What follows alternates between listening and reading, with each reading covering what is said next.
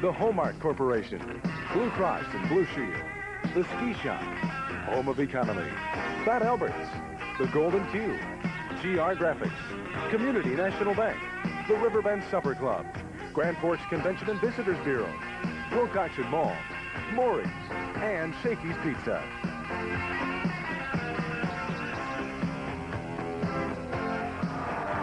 Can anyone beat the University of North Dakota hockey team? Duluth hasn't been able to. Denver wasn't able to. Northern Michigan wasn't able to. And so far, Wisconsin hasn't been able to either. But the Badgers get another crack tonight as the Sioux go for an 8-0 record. Good evening to you. This is Pat Sweeney along with former Sioux defenseman Travis Dunn at the UND Winter Sports Center. Game 2 of this series between the Badgers and the Sioux. Last night, the Sioux took game 1 9-4, and Travis, I think a key tonight is both teams definitely want to stay out of that penalty box. Well, if the referee will let them play their game, it could be a very interesting one. I'm sure Wisconsin's going to come out fired up tonight. They've got nothing to lose. They've got to get 2 points this weekend. They've got to work hard to get those 2 points in their minds. It's going to be an interesting game. As for UND, the Sioux need a win to stay alone in first place because the Gophers beat Denver today 3-1. Well, this Wisconsin team did beat that Minnesota team, and that's why they're sitting at 7-1 right now. So Wisconsin can beat the high-powered teams in this league. So again, it's going to be interesting to see if they can come up to a challenge this evening. UND going with Ed Belfour in goal. Wisconsin making a change, sticking with Dean Anderson. Well, he played the third period. He got a little bit of action last night, or a lot of action as we saw in the third period. Ed Belfour's been playing very well. He has a 3 goals against average right now, so I'm sure he can come up to the challenge. The starting lineups tonight, other than that, at defense for North Dakota, Darren Fossen and Ian Kidd. The forward line will be that Hrkac Circus with Tony Hrkac centering Steve Johnson and Bob Joyce. For Wisconsin, Anderson in goal, Paul Stanton and Rob Mandel at defense. The forward line, Tony Granato, Gary Shuchuk, and Paul Ranheim. Back with the game after this.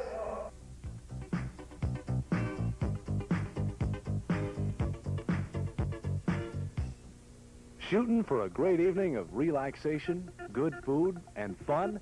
Then head for the East Grand Forks Golden Q Billiard Lounge. The Golden Q knows what you're looking for. Billiard tables, pinball, video games, frosty pitchers of beer, and a complete selection of delicious homemade food, including the Golden Q's famous billiard burger. It all racks up to a good time. So plan to join your friends downtown East Grand Forks at the Golden Q Billiard Lounge. Caring is helping, caring is protecting, caring is doing all that you can do.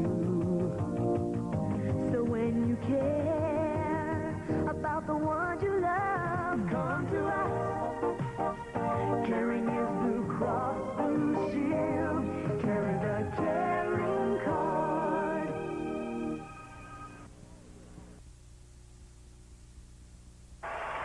Welcome back to the Winter Sports Center in Grand Forks, North Dakota. Pat Sweeney and Travis Dunn ready to bring you the action of Game 2 in this Wisconsin-North Dakota series. There you get a look at the starting lineups for Wisconsin. As we mentioned, Dean Anderson came in to relieve Mike Richter in last night's game. Richter pulled after 2 periods, as he was a year ago in this building. So Richter can't seem to quite find the range in the Winter Sports Center anyway. And North Dakota going with Ed Belfour in goal, as they have every Saturday throughout this season. Darren Fossen, the newcomer at left defense there, he played his first collegiate game 1 week ago tonight and scored a goal against Northern Michigan.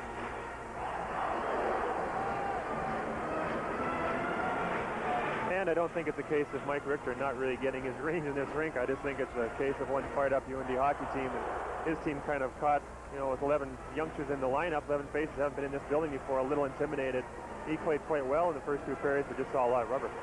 I shouldn't say that, really, it was not all his fault. He wasn't getting a heck of a lot of help either. Well, when you're the last line of defense and everybody else is collapsing in front of you, you're usually the one who ends up getting blamed, or you're the one who is made to look bad by all the opportunities that their team gets. In this case, UND, especially the Hrkac Circus line, had opportunities after opportunity, and there's just no way you can deny them scoring points when they get so many good opportunities. And Coach John Gino Gasparini obviously happy with that 7-0 record and #1 ranking in the nation, but complacency, as John Marks told me earlier this week, is not a word in this team's vocabulary. Well, Gino's never been one to be satisfied. Well, not out. No, he wouldn't show anybody he's satisfied anyway. He wouldn't tell anybody. Inside he might be, outside he doesn't show it. So he doesn't let his team get too complacent. He keeps them on their toes, and they know that if they don't come out and play well, even if they win, the coaches won't be pleased with them, and they'll pay for it on Monday during practice. So they'll come out and work hard, I'm sure. Last night, Minnesota beat Denver, and the Gophers completed the sweep today 3-1, but Gopher forward Corey Millen injured in that game. An ankle injury, and we don't know exactly how long he will be out, but that is a big loss as you take a look at the rest of last night's score. Away we go here with period number 1, the Sioux and the Badgers. North Dakota dressed in white and moving from left to right on your screen. Tony Hrkac tried to spring the pass ahead, but it was blocked by Rob Mandel, and Hrkac has to go back. Throws it out to center. Paul Stanton going back for it. Mandel also going back. Dean Anderson leaves it for Mandel. Bob Joyce, number 20, takes a shove at him. He's going for the frozen puck, and he gets it with 19:34 to go. And this Wisconsin team is, like we talked earlier, did beat the University of Minnesota, and they were undefeated until last week. So this is a very good, very capable hockey team. Last night they were caught a little off guard, and I'm sure with that sound thrashing they took last night, they'll come out twice as fired up tonight, and hopefully their game plan will be, in their eyes, to come out and jump on UND as fast as possible. I don't care what anybody says, Wisconsin still scares me. In front, Hrkac can't get the stick down. Joyce a shot and a big save by Anderson. Johnson trying to get the rebound. It goes off to the side. Now Hrkac and Stanton battling for control. Hrkac gets it. Hrkac with a man wrapping him up. Comes over to the near side. Hrkac shoots. Kick out by Anderson. Oh, here's Hrkac again with the puck. In front. Goes through everybody. And Stanton shoves the puck over to the sideboards. And there's no whistle there. Sioux get it back. Darren Fossland ahead for Johnson.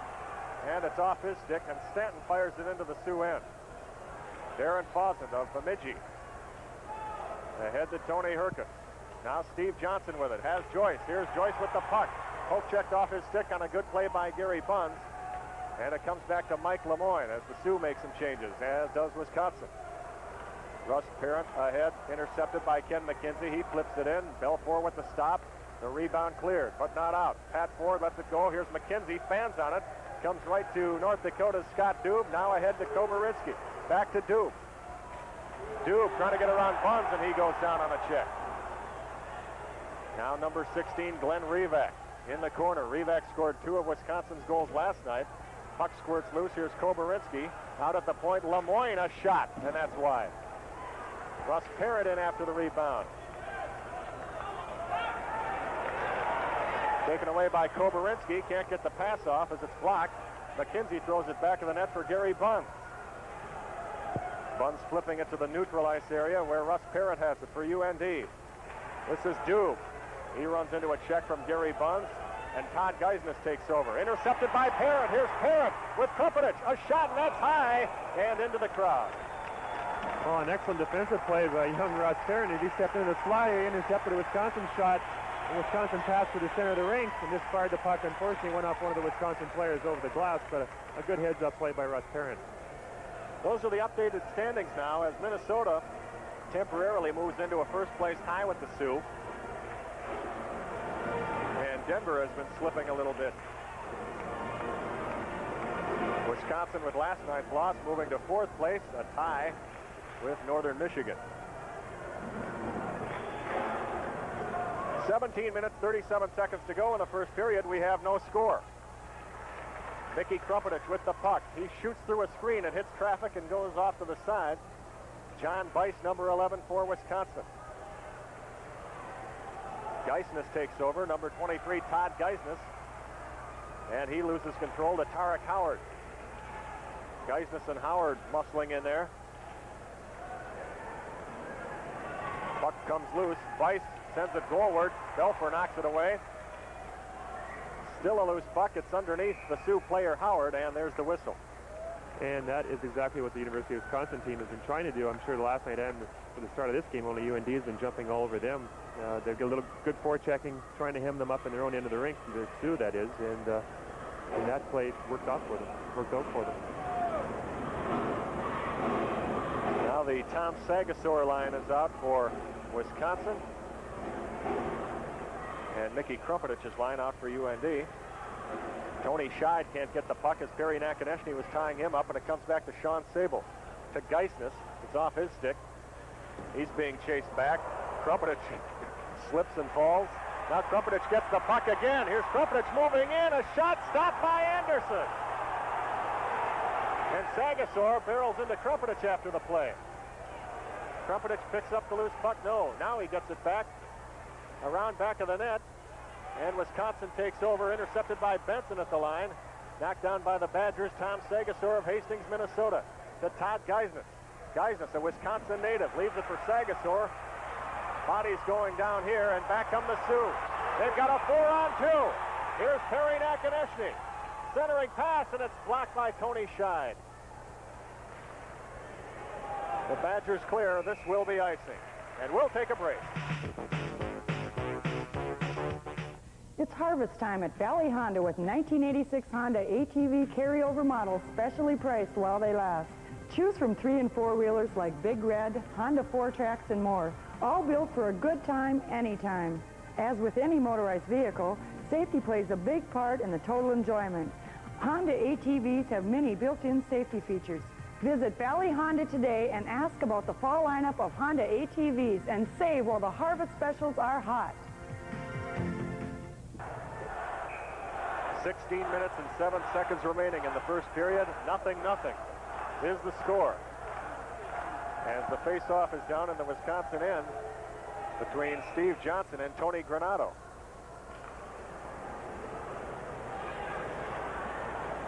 Thrown around and stopped by Darren Fawson. Here's Fawson to shot. Stick save by Dean Anderson.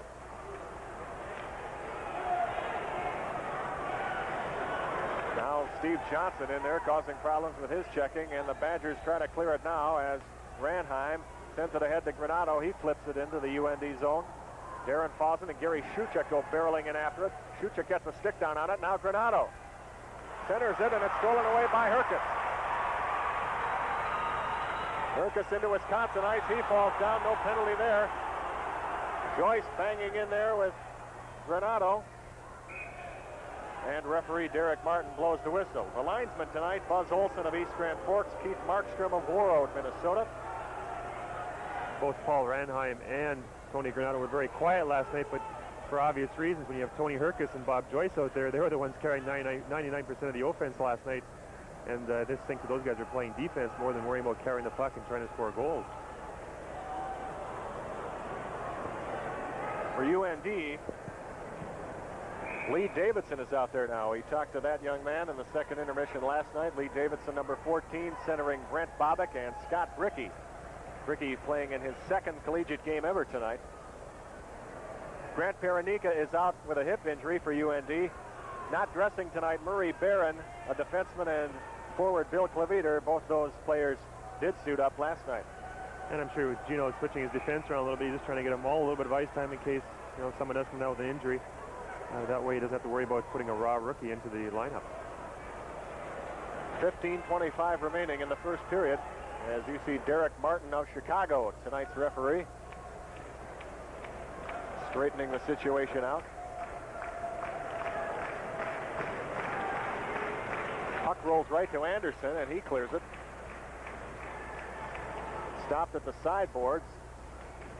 Chris Tansel trying to take a whack at it. Can't get it out, and it's gloved by Anderson. And you mentioned the referee being from Chicago. UND also has a young man who's from Chicago, and a name we're all very familiar with, Peter Pappen, the son of Jim Pappen, who was ex-Chicago Blackhawk.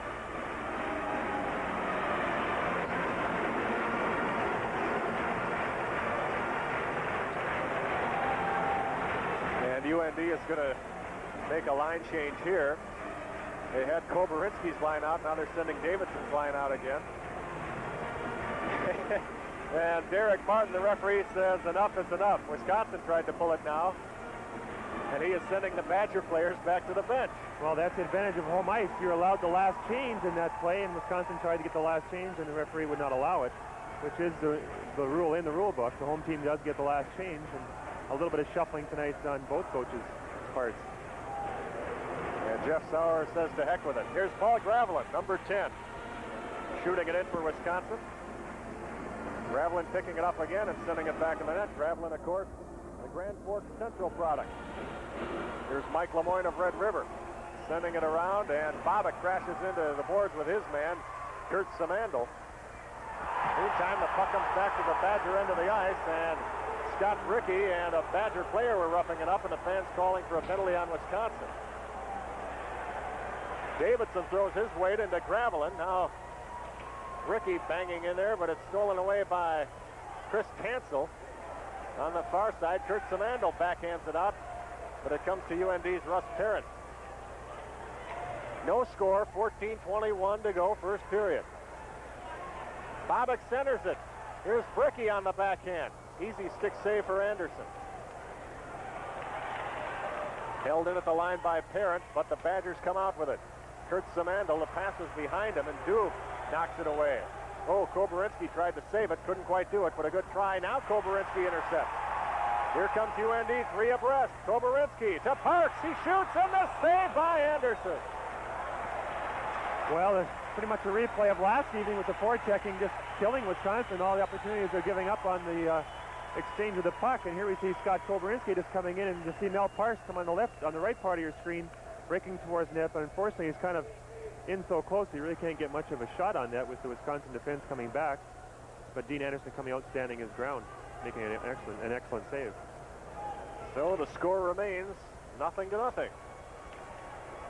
Parks with the puck again. Mal Parks tried to backhand it in front. Now Koborinsky picking it up to Doob. A backhander hits the side of the net. Wisconsin tries to clear to no avail. Doob out to the point. Benson waits for it. Now it's blocked and comes outside the line to Tarek Howard. Benson fires it ahead to Parks. Now back to the Wisconsin blue line, and it's still between the blue lines here. Nobody getting quite clear control, but Benson shoots it in for the Sioux. Parks going after it.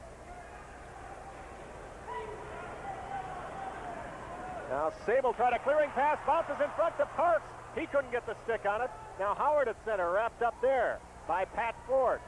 Parks takes an elbow at Steve Tuttle, number 9.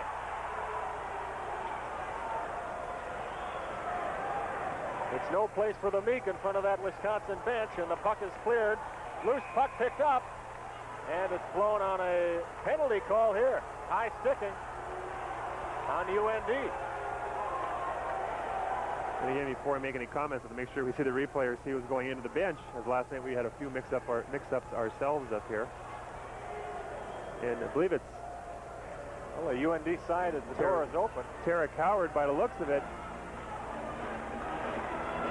Yeah, Tarek Howard going in, I believe, is behind the play. He turned around, his stick happened to be up a little higher than it should be, and he caught one of the Wisconsin players high on on his shoulder, I believe. It was one of those ones, an unintentional type of penalty. It was just kind of in traffic, and the sticks were going places they probably shouldn't have been.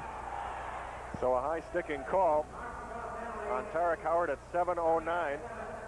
And with Wisconsin's 2 of their 4 goal output last night were on the power play, so it'd be interesting to see if UND, 3 of their 4, pardon me, it'd be interesting to see if UND can kill this penalty off, because they had some trouble with that Wisconsin power play last evening. And Glenn Revac scored 2 of those power play goals for Wisconsin, and he's out on the ice right now, number 16 out of Winnipeg. Well, the Badgers nearly got crossed up there. Hrkac can't get his stick down on it. Now he's going for the freeze. No whistle yet.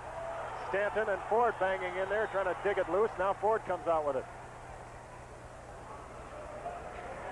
And Hrkac nearly robs him, and it's whistled offside.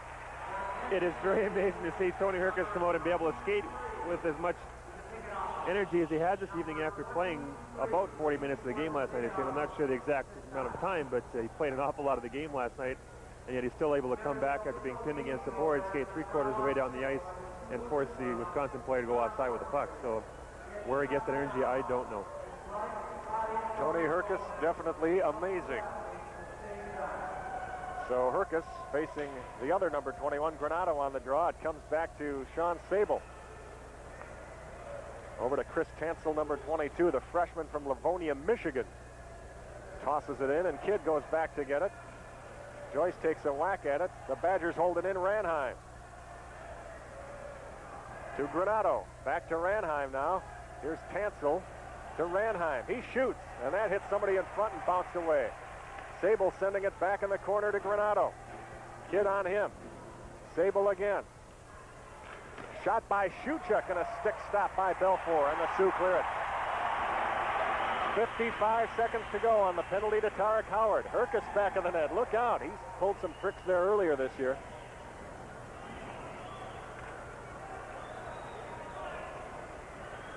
Badgers come back. Sean Sable now leads it. Here's Ranheim. A shot blocked by Ian Kidd and cleared by Mike Lemoyne. We'll have a feature story on Mike Lemoyne in our first intermission. Loose puck as the Badgers having difficulty. Oh, Sable almost put it in his own net.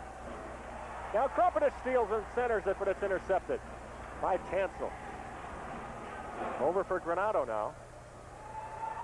Belfour will let it go for Perry Nakonechny. Cleared but not out. Hrkac trying to hold it in. Bouncing puck cleared by Kidd. And that should kill the penalty as Tarek Howard is out of the box. 0-0. 10:45 to go, first period. Here's Pat Ford across the Sioux line. Tuttle can't get a stick on it. Here's Krumpetich for UND. Ahead to Bobick. Bobick losing control of it. And it's intercepted by Glenn Revac, number 16. Revac into the corner. Parent on top of him. Pat Ford in to take over. Intended for McKenzie, and he has to go back for it.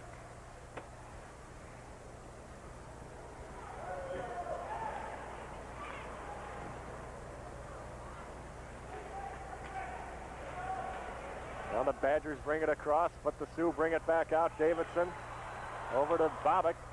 Knocked off his stick. Bricky taking control. He loses it, however, and the Badgers send it down. And Benson retrieves for the Sioux. Scott Bricky, the pass is blocked by Sagasor, but he shoots it back in. Geisness, number 23, a Wisconsin native. Kicked off by Bobick. Here's Davidson now. Davidson, shot is blocked. Bobick into the corner with a couple of Badgers. Now Bricky in to join the fray, and some bodies go flying there. Non-stop play here. 9:21 remaining in the opening period. There is no score. And the Sioux send out some fresh troops. Tony Scheid, number 33, loses it to Parks. Darren Fawson, number 2, carries on. And Fawson takes a shot from one of the Badgers, and a penalty coming up here. 9:04 to go, and we'll be right back. Pickups, pickups, pickups. Hanson Ford Lincoln Mercury has the selection you need of F-150 and Ranger pickups. Solid construction, yet interiors that make the new pickups from Ford a step above the competition. The selection has never been better, and the price is never lower. Every new 86 pickup is closeout price. So hurry and save thousands now at Hanson Ford while the selection is best. 'Cause we've got the car for you.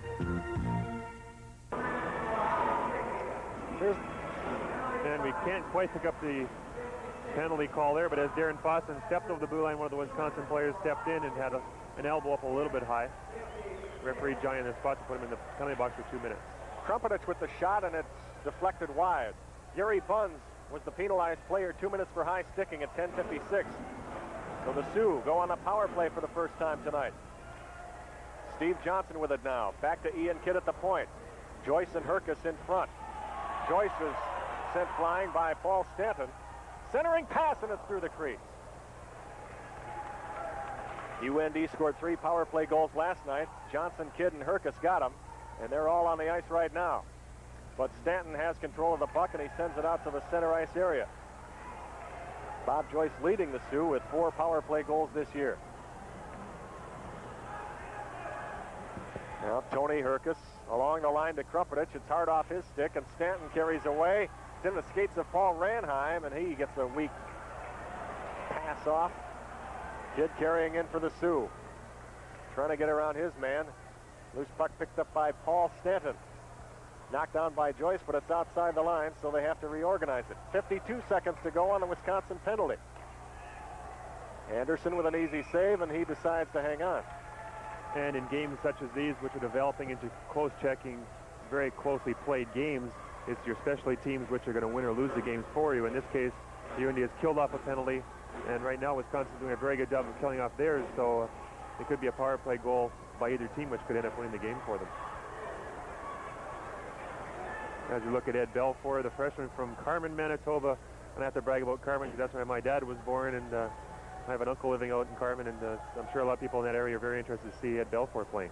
And Ed tells me that they do get WDAZ in Carmen, so we hope we've got some people watching up there tonight.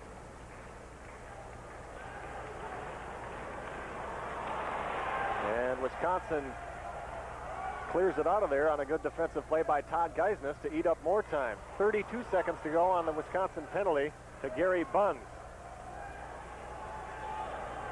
Ian Kidd for North Dakota, leading the rush.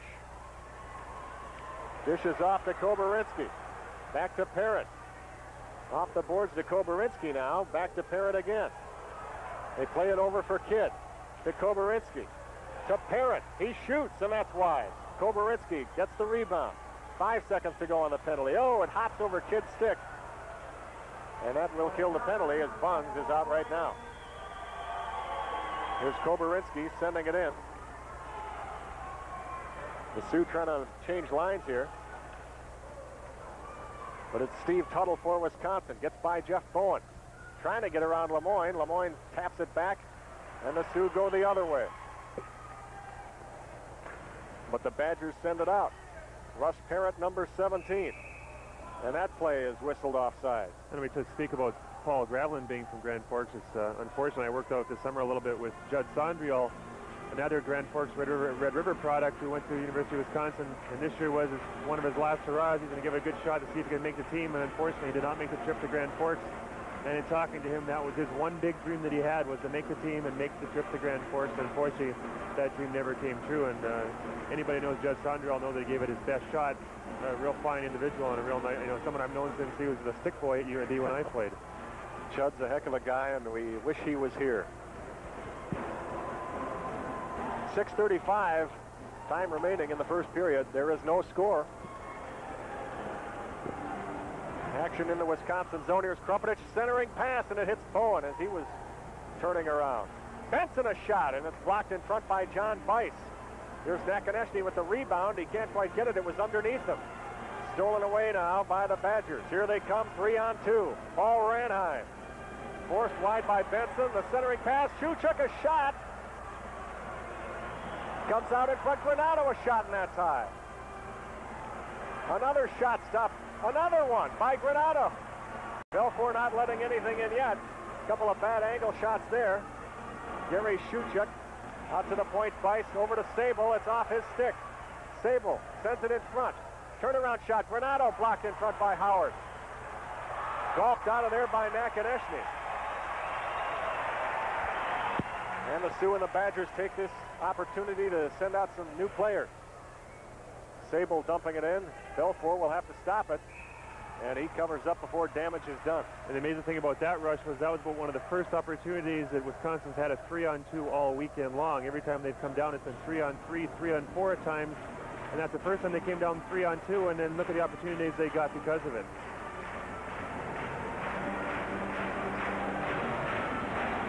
They've got Glenn Revac, Steve Tuttle, and Pat Ford out there now. Ford to face it off with freshman Lee Davidson. Comes back to Darren Fosman, playing his second game as a Sioux. Badgers take control though. Loose puck in front. Fosman had a swipe at it, but Belfour fell on it. And this is a very different University of Wisconsin team than we saw last evening. Last evening they were down a couple of goals by this time and were reeling, taking a few more chances. This time they've tightened it up defensively, taken away the good slot opportunities that UND had last night, and that's the reason the score sits at 0-0. And the other thing we noticed, only 2 penalties in this period so far. Referees let them play the game. Tuttle whips it into the corner.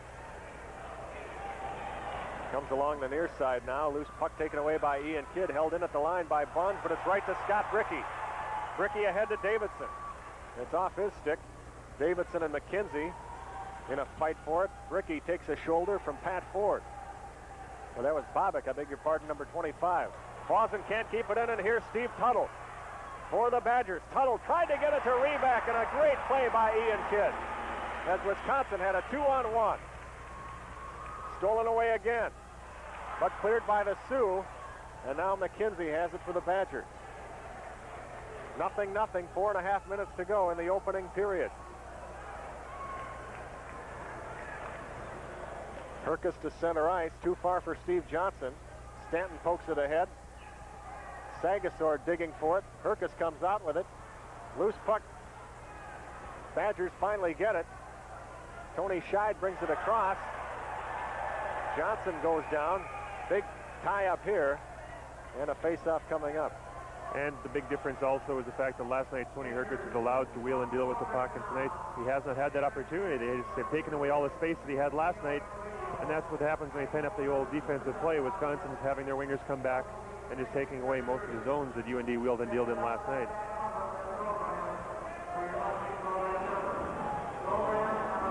And a penalty was called on the play, apparently right there to Ian Kidd for cross-checking. Okay, we saw that, didn't really see it from this angle, but he came in having a stick up, either elbowing or high sticking. A sophomore from Gresham, Oregon, who is an assistant captain on the team, alternate captain. And someone who the Detroit Red Wings made one big mistake on this year, didn't they? Wasting a draft choice in their supplemental draft. Player has to be, under 18 years of age, 19 years of age, whatever it is, to be drafted in a supplemental draft. And the Detroit Red Wings drafted him, and he was too old, and they didn't know it, so they wasted their draft choice. The official call is elbowing at 15:53. So Wisconsin with its second power play chance of the night. Granato, Ranheim, and Hrkac up front. Hrkac and Joyce up front to kill it for UND. Here's Granato walking in, but it's poked off his stick. Tarek Howard intercepts. Tries to clear it. Bouncing puck, and Joyce swats it down. Number 22, Chris Tansel, back to get it. Oh, Joyce in a collision there with Dean Anderson. Anderson lost his stick. Has to go back. Meantime, Granato a shot. Hit the post. Wisconsin's best chance of the night, but here's Hrkac with Joyce breaking in. He turned around. Oh, he still got the shot off, and it hit the side of the net. Back come the Badgers. Here's Ranheim.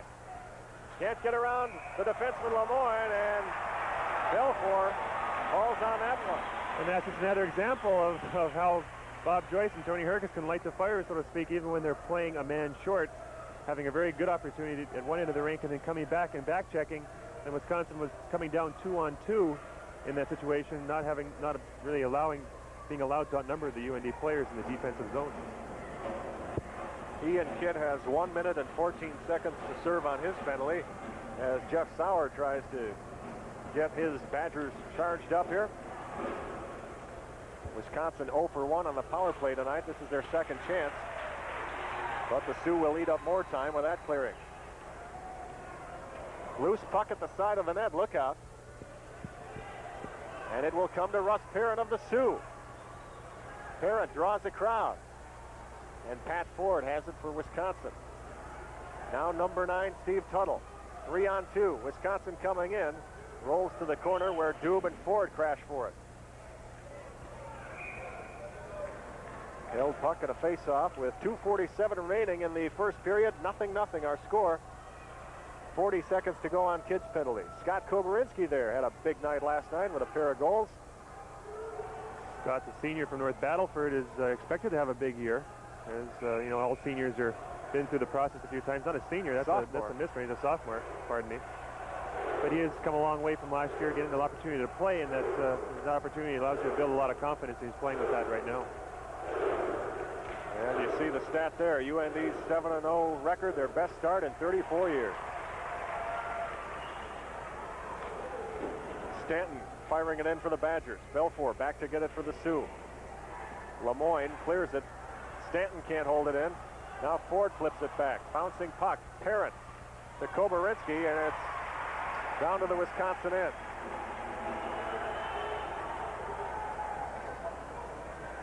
Stanton along the boards. Here's Pat Ford in the clear, but it's too far. He's got to catch up with it. Centers it, and it's too far for Hrkac. 5 seconds on the penalty. Hrkac sidesteps Koborinsky. Hrkac setting it up, out to the point. Here's a shot, stopped by Belfour. The rebound in front, slithers right to Belfour. Well, that's one reason why Gino obviously went after this young man in an outstanding play in making the save. He's a very big man. He plays the angles quite well. He's not too flashy. Just comes up with a good, steady effort. 2 minutes and 1 second to go in the first period. North Dakota nothing, Wisconsin nothing. And a very, very different complexion to this game as compared to last evening, as the Halloween night seemed to have everything going a little bit crazy. It does seem a little subdued in here tonight. Well, that's what happens when you beat a team as bad as UND beat Wisconsin last night. You know, the fans aren't as pumped up, and it's obvious that perhaps Gino's squad isn't as pumped up as they were last night when they first came into this building. Well, if UND gets a goal, that'll get this crowd pumped up. And here's Scott Bricky, number 24. The pass is blocked by Tom Sagasor. He takes a check from Bobick. Comes back to Benson. Now Bobick, sandwiched by a couple of Badgers. Oh, Sagasor gave Bobick an elbow to the back of the head, and there's no call there. Meanwhile, Benson takes the run at his man. Now Lee Davidson. Too far for Benson. A shot by Buns, blocked in front. Sagasor's on top of it, doesn't see it. And a whistle here and a penalty coming up. 1:25 to go. We'll take a break. We've come a long way together here in Dakota. We've prospered and grown. First National Bank has been helping business dreams come true for more than 50 years. We've loaned more money to more businesses than any other bank around. We work hard to make your success our business. And we've become this area's business finance leader doing just that. Partnership, commitment, banking Dakota style. First National Bank in Grand Forks. A penalty on UND's Tarek Howard, his second of the period at 18:35. And the Badgers go on a power play here for the remainder of the first period. Hrkac sends it down the ice. Tony Hrkac hooked from behind by Sean Sable, and Sable will get the gate right here. Interference. Well, a little bit of an acting job by Tony Hrkac, but again, a good hustle on his part. He was breaking towards the other end of the rink after the puck. And Big Sable reached over with his stick and just gave him a little hook on the shoulder, and a little bit of a dive, but a good call by the referee, standing Johnny on the spot. But again, that's what the good wheels will do for you. When you get out there and hustle and give it 100% as Tony always does, that's going to cause a lot of opportunities for you and cause the other team to do a lot of foolish things. So forget the power play. Sable for interference at 18:52. Incidentally, a programming note tonight. For those of you hoping to see Heart of the City and Spencer for Hire, you will see those programs following tonight's late news. So it's 4-on-4 hockey here for the rest of the first period. Wisconsin dumps it in. Ed Belfour lets it go back in the net. We've got less than a minute to go. Ian Kidd for North Dakota. Lead pass. Here's Brent Bobick. Has Krumpetich behind him. Krumpetich tried to pick it up. Mendel clears it, but not out. Held in by Darren Fossen. Stanton takes a hit from Krumpetich. Gets it off to a teammate, and it's cleared to center. Krumpetich, backhand pass to Darren Fossen. Fossen runs into a check there, and it's whistled offside.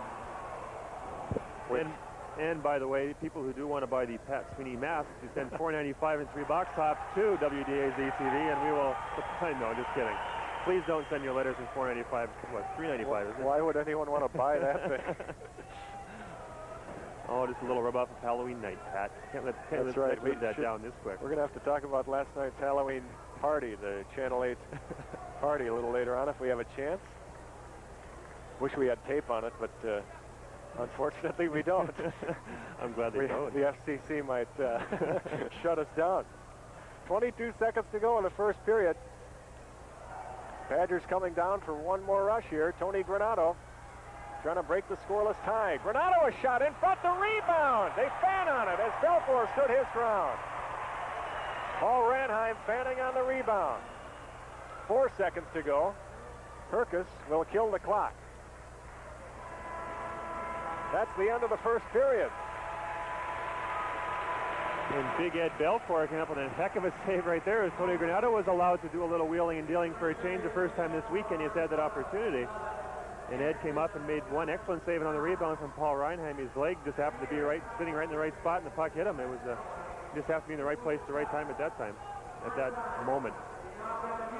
The saves in that period for Anderson of Wisconsin, 9, and Belfort of North Dakota, 11. So quite a different story from last night when it was a very lopsided save statistic in favor of North Dakota after one period. And the scoring opportunities they had there were a lot better than they had last evening. A few more shots in the slot area, a little more choice opportunities, where last night they were getting shots in the blue line and from outside the perimeter of the middle of the rink. And if that quality of shot is still allowed Wisconsin in the second and third period, I'm sure the score won't stay 0-0 too long. Well, we've seen everything tighten up here. No score, not as many penalties as last night. North Dakota being whistled for 3, Wisconsin 2. I think, obviously Coach Sauer talked to his squad and told them to keep their composure a little bit. Being in the penalty box is no way to beat the University of North Dakota hockey team. Obviously with Tony Hrkac and Bob Joyce on the power play, that's where they got most of their points this season, it seems, on the power play opportunities they've had. So if you stay out of the penalty box and play good tight defense, it'll pay off for you, and that's exactly why the score is what it is right now. And it is 0-0. When we come back, a look at UND defenseman Mike Lemoyne. We'll have that after this.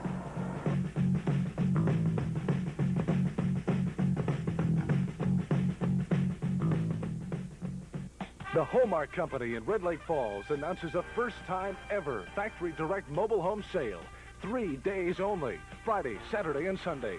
These quality Detroiter, Revere, and American mobile homes have been built at the Hallmark factory for over 25 years. If you've been waiting, now's the time to take advantage of the low interest rates and huge factory direct savings on your new home. Many single and double wide models to choose from at the factory in Red Lake Falls. It'll be worth the trip. Motorcraft quality parts spend their weekends meeting some grueling demands.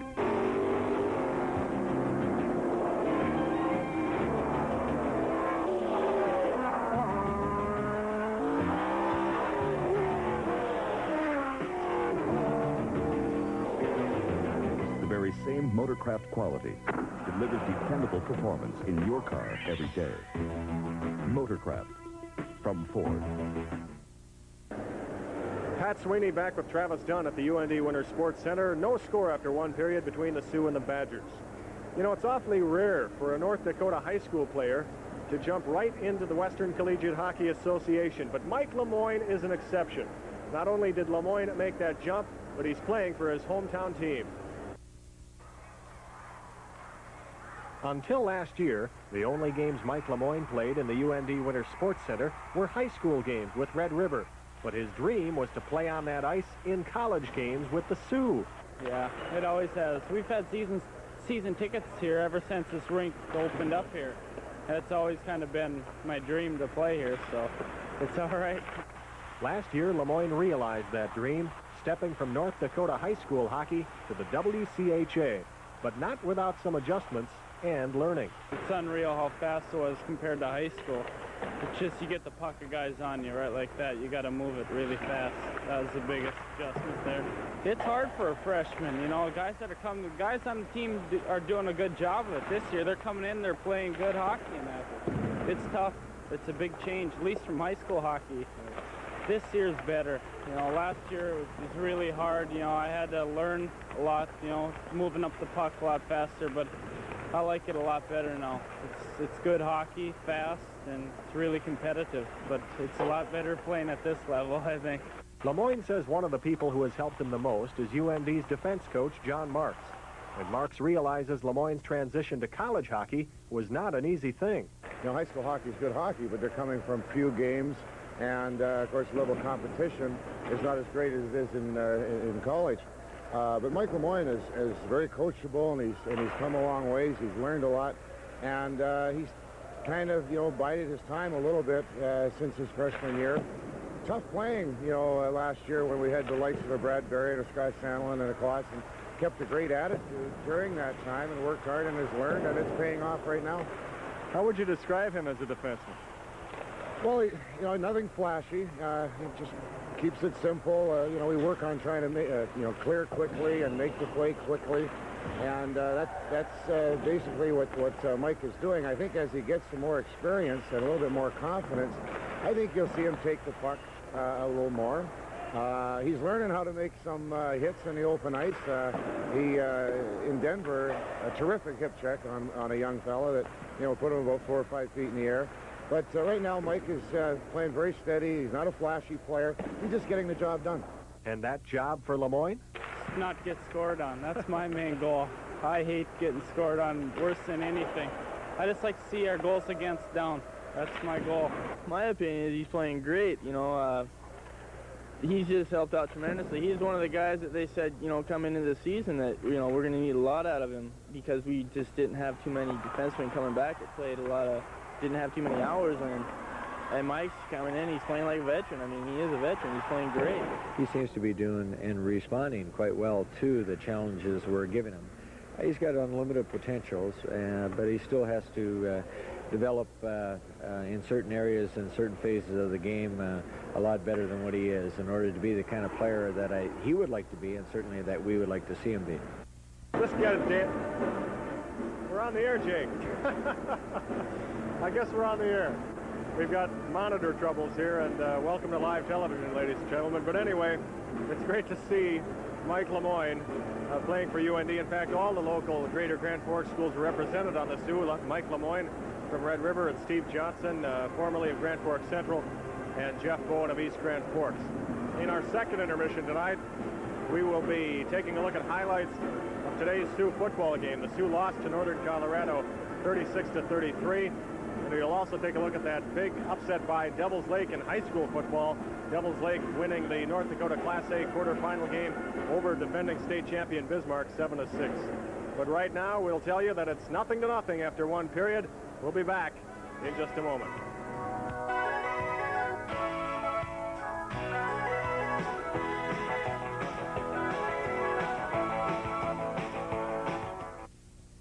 Selection, quality, affordability, and service after the sale is what you'll find at the best-looking corner in town.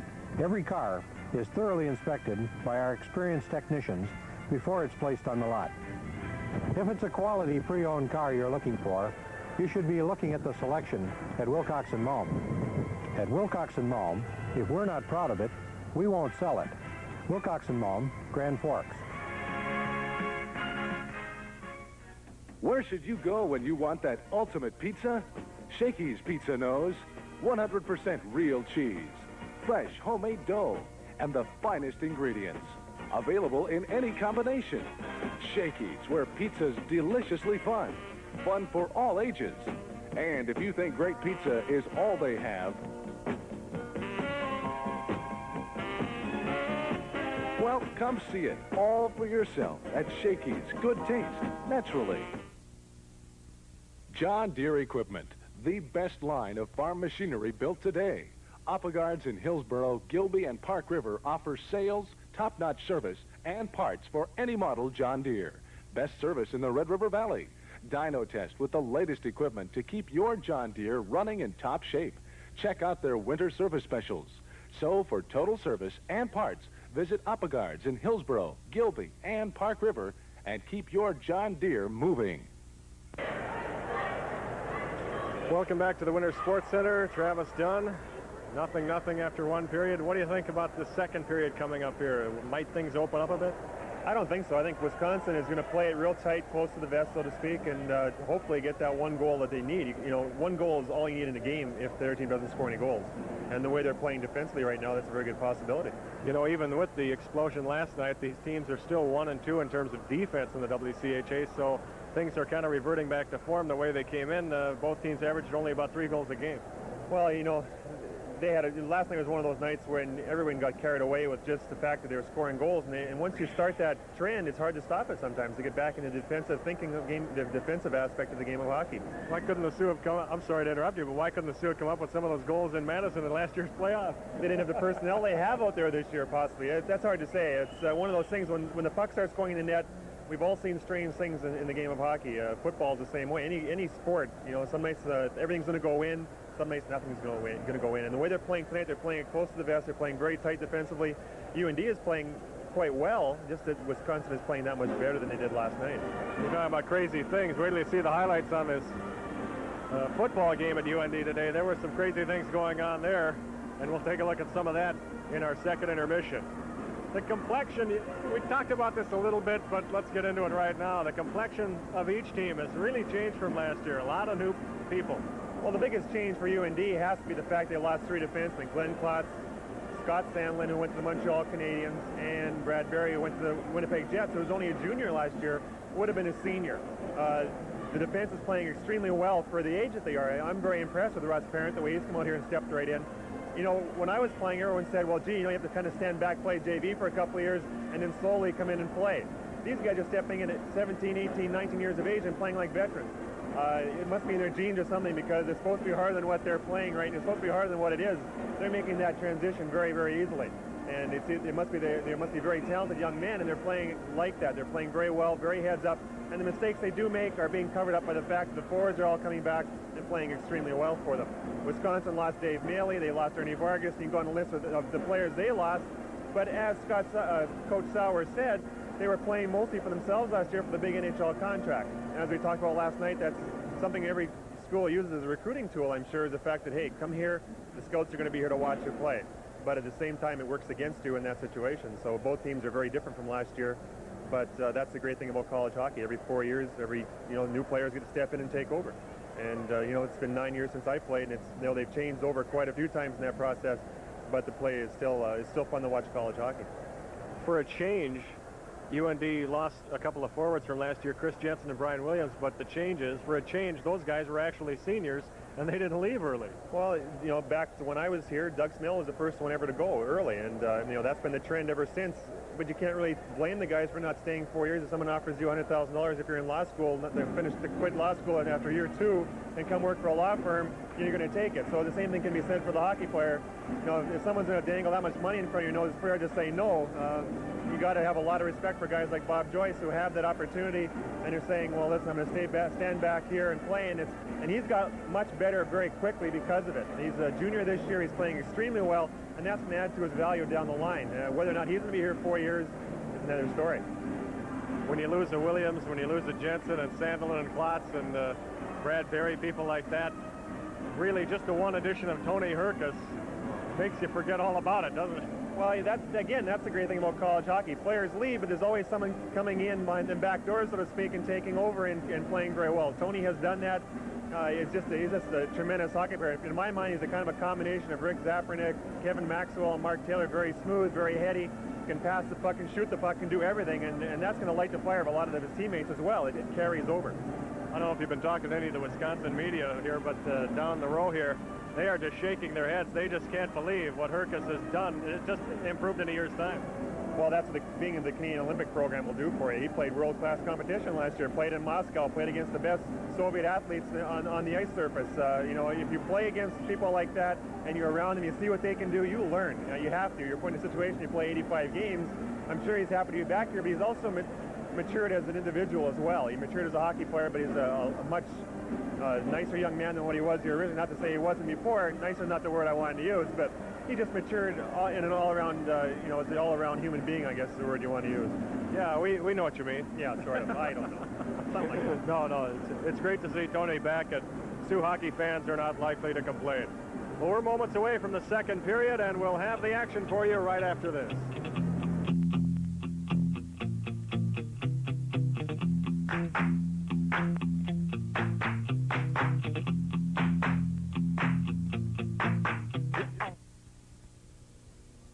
When it comes to hockey equipment, the home of economy has it all. CCM and Bauer skates, pants, pads, gloves, and helmets by famous CCM and Cooper, the finest in Christian hockey sticks. A large selection of figure skates for women and girls awaits you too.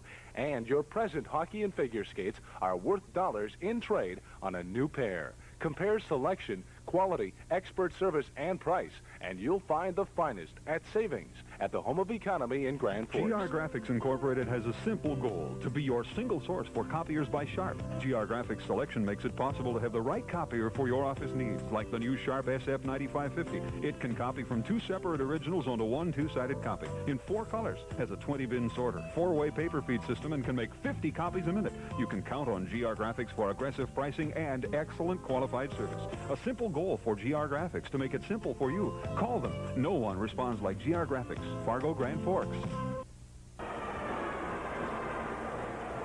North Dakota nothing and Wisconsin nothing as we head to the second period in Grand Forks, North Dakota.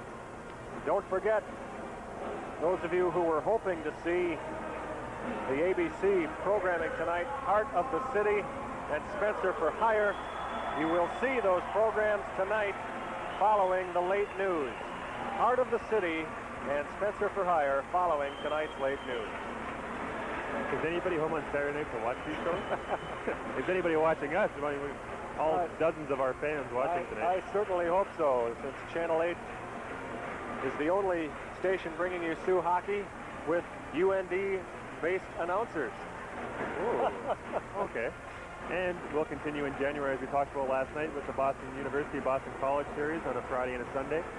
Boston College on Friday, January 2nd. That'll be our next televised game, and then Boston U Sunday, January 4th at 2 o'clock in the afternoon. That's going to be interesting. I've never done an afternoon game. I've never seen an afternoon game in this building, and it's going to be interesting to see the response they get to that game. It is at a time when the university students will not be here, as it will be Christmas break, or just you're getting close to the end of Christmas break. New Year's break, anyway. As we take a look at the hockey cheerleaders, the amazing thing in that group of cheerleaders is a young lady named Kathy Marshall, who I have known since she was 11 years old, and her father, F. John Marshall in Grand Forks, is a very good friend of most of the Sioux hockey players, a person who has been very gracious to open his home to a lot of us during the course of our careers at UND, and has become a very good friend of a lot of players over the years. And it's funny to see that someone can, well, it's not funny to see, but obviously people grow up as starts to show the years passing by when someone who's 11 years old is all of a sudden a freshman at University of North Dakota and also a cheerleader. In other words, you feel old. Yeah, I feel old. That's all you had to say. Feel old, yeah. Heck, I feel old when I look at Steve Johnson and Mike Lemoyne. That's right. Remember when they played high school hockey here?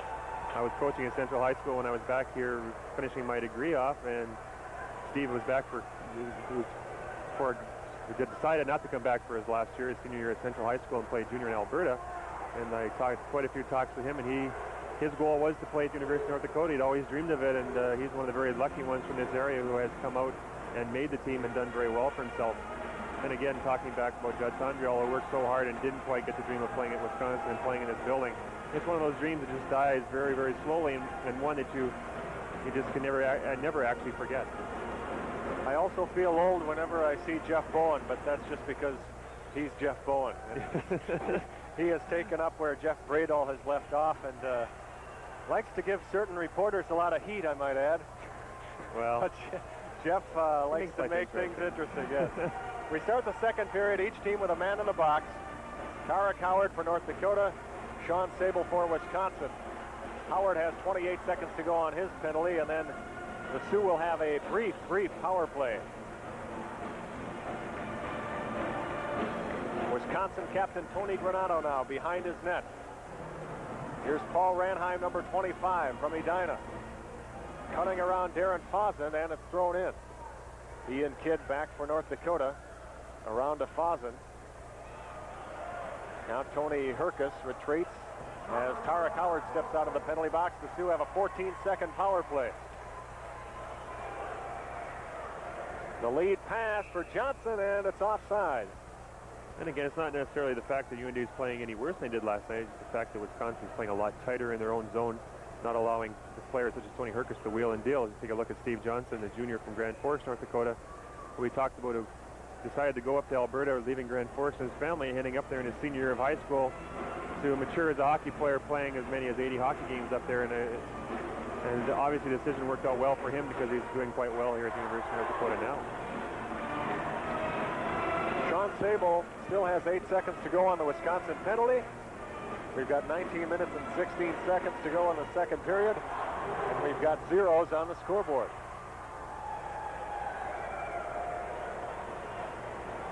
Pat Ford on the face-off with Scott Koborinsky. And it's back to Mike Lemoyne. Around it goes. Parks pokes it out. Ford catches up. Sable's out of the box, and both teams are at full strength. Here's Lemoyne. Hits the back of the net now. Loose puck in front. Look out. Taken by Dube and cleared. Sean Sable retrieves for the Badgers. Avoids Dube. Flips it all the way down the ice. This will be icing. And the game of hockey is one of mistakes. When a team makes a mistake, the obvious end result of that is usually a goal. And tonight, neither team has really made any major mistakes, and everyone's covering up for each other. And it's unfortunate that the first mistake could be the one that decides the victor in this game. Here's another Winnipeg product, Russ Parent, one of several Winnipeggers in this game tonight. Glenn Revac right there, number 16, another Winnipeg product. Dumps it in. And back to get it is Russ Parent. Over for Scott Dube of Park River. Tuttle trying to poke the puck loose. He does. Lemoyne sends it around the boards. Mel Parks sends it to center right. Koborinsky tries to catch up with it. He's got it now. Dishes off to Dube. A backhander. Oh, and a goal! What a play by Dube and Koborinsky. Well, that really wasn't the mistake we were talking about. That was just good hustle on the part of Scott Koborinsky and Scott Dube. But Koborinsky made a heck of a behind the back, trying to type of a spinorama move. To the puck just shot out. The puck was bouncing. Sable never had much opportunity to get it, but Koborinsky turns and just dumps it blindly almost. But he kind of knew Scott Dube would be there. And a heck of a shot as Dean Anderson came out, did all he could to make the save. But Steve Koborinsky just with a spinorama to avoid going offside. A little dump pass to Dube. The backhand just making it up over top of Dean Anderson's pads into the net. Not really what you call a classic mistake, but the end result was a goal. Scott Dube with his 6th goal of the season. Koborinsky on the assist. Time of the goal, 1:40, and it's 1-0 in the second period in favor of UND. They are giving Mal Parks an assist as well. And that's going to give a big lift to UND as now the ice has been broken, and usually when the first one goes in, it makes it a lot easier for the second one to go in. So they'll see if they can carry the momentum over onward into the second period.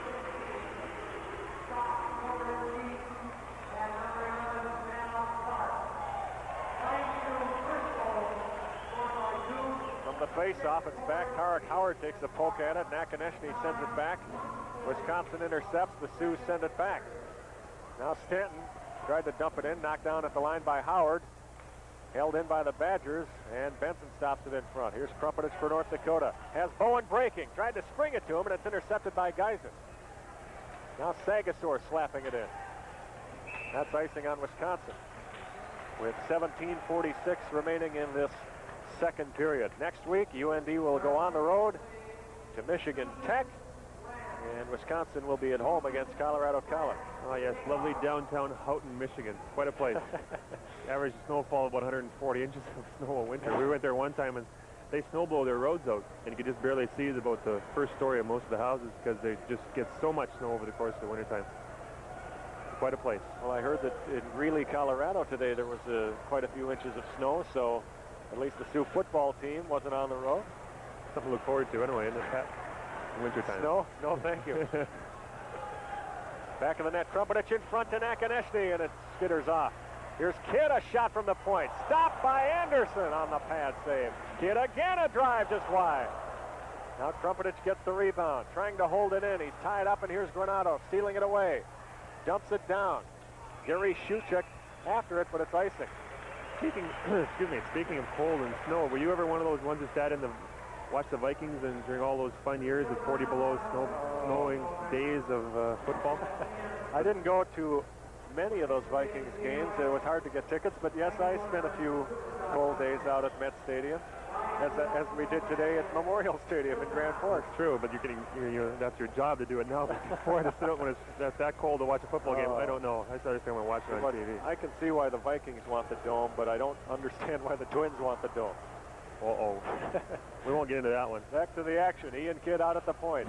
Sioux with a 1-0 lead. Shot by Davidson blocked. Kidd with another shot blocked. As Wisconsin getting down in front of these shots, and Granado comes out with a 2-on-2 with Ranheim. Granado tripped by Darren Fawson, no call. Ranheim, a whip shot, saved by Belfour.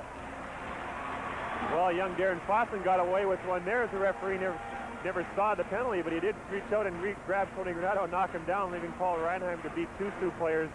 And you see Ed Belfour, their number 29, just came out, cut the angles down, and made the good save, not giving Paul Ranheim much to shoot at. Belfour, the MVP for the Winkler Manitoba Flyers, and later joined the Winnipeg South Blues.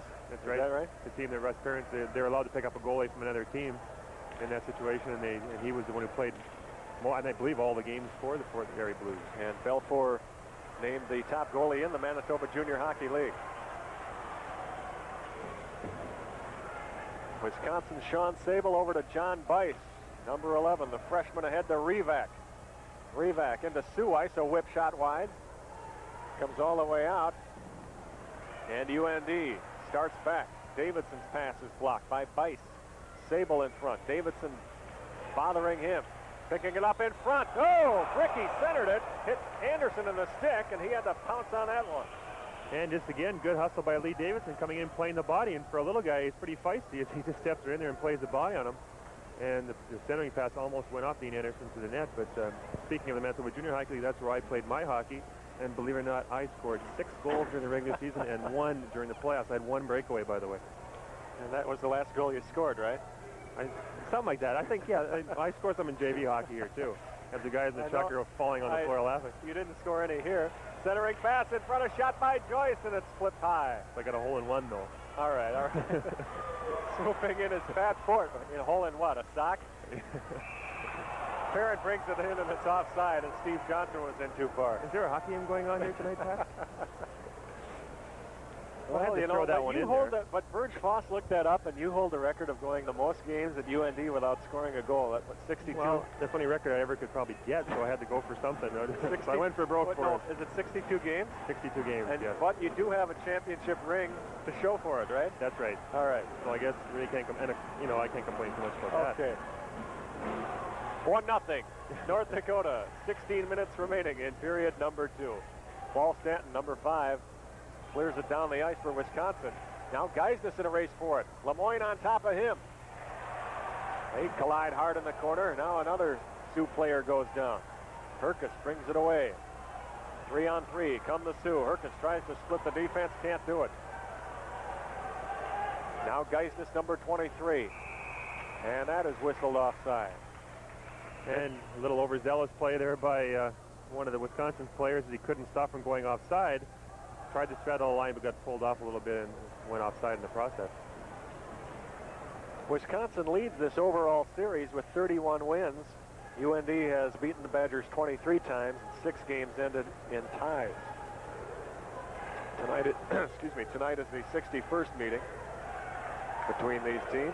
There's always a certain magic in any building when the Wisconsin Badgers or the Minnesota Gophers or any of the Big Ten teams show up here. Simply because a small college like UND can play a strong power Division I team.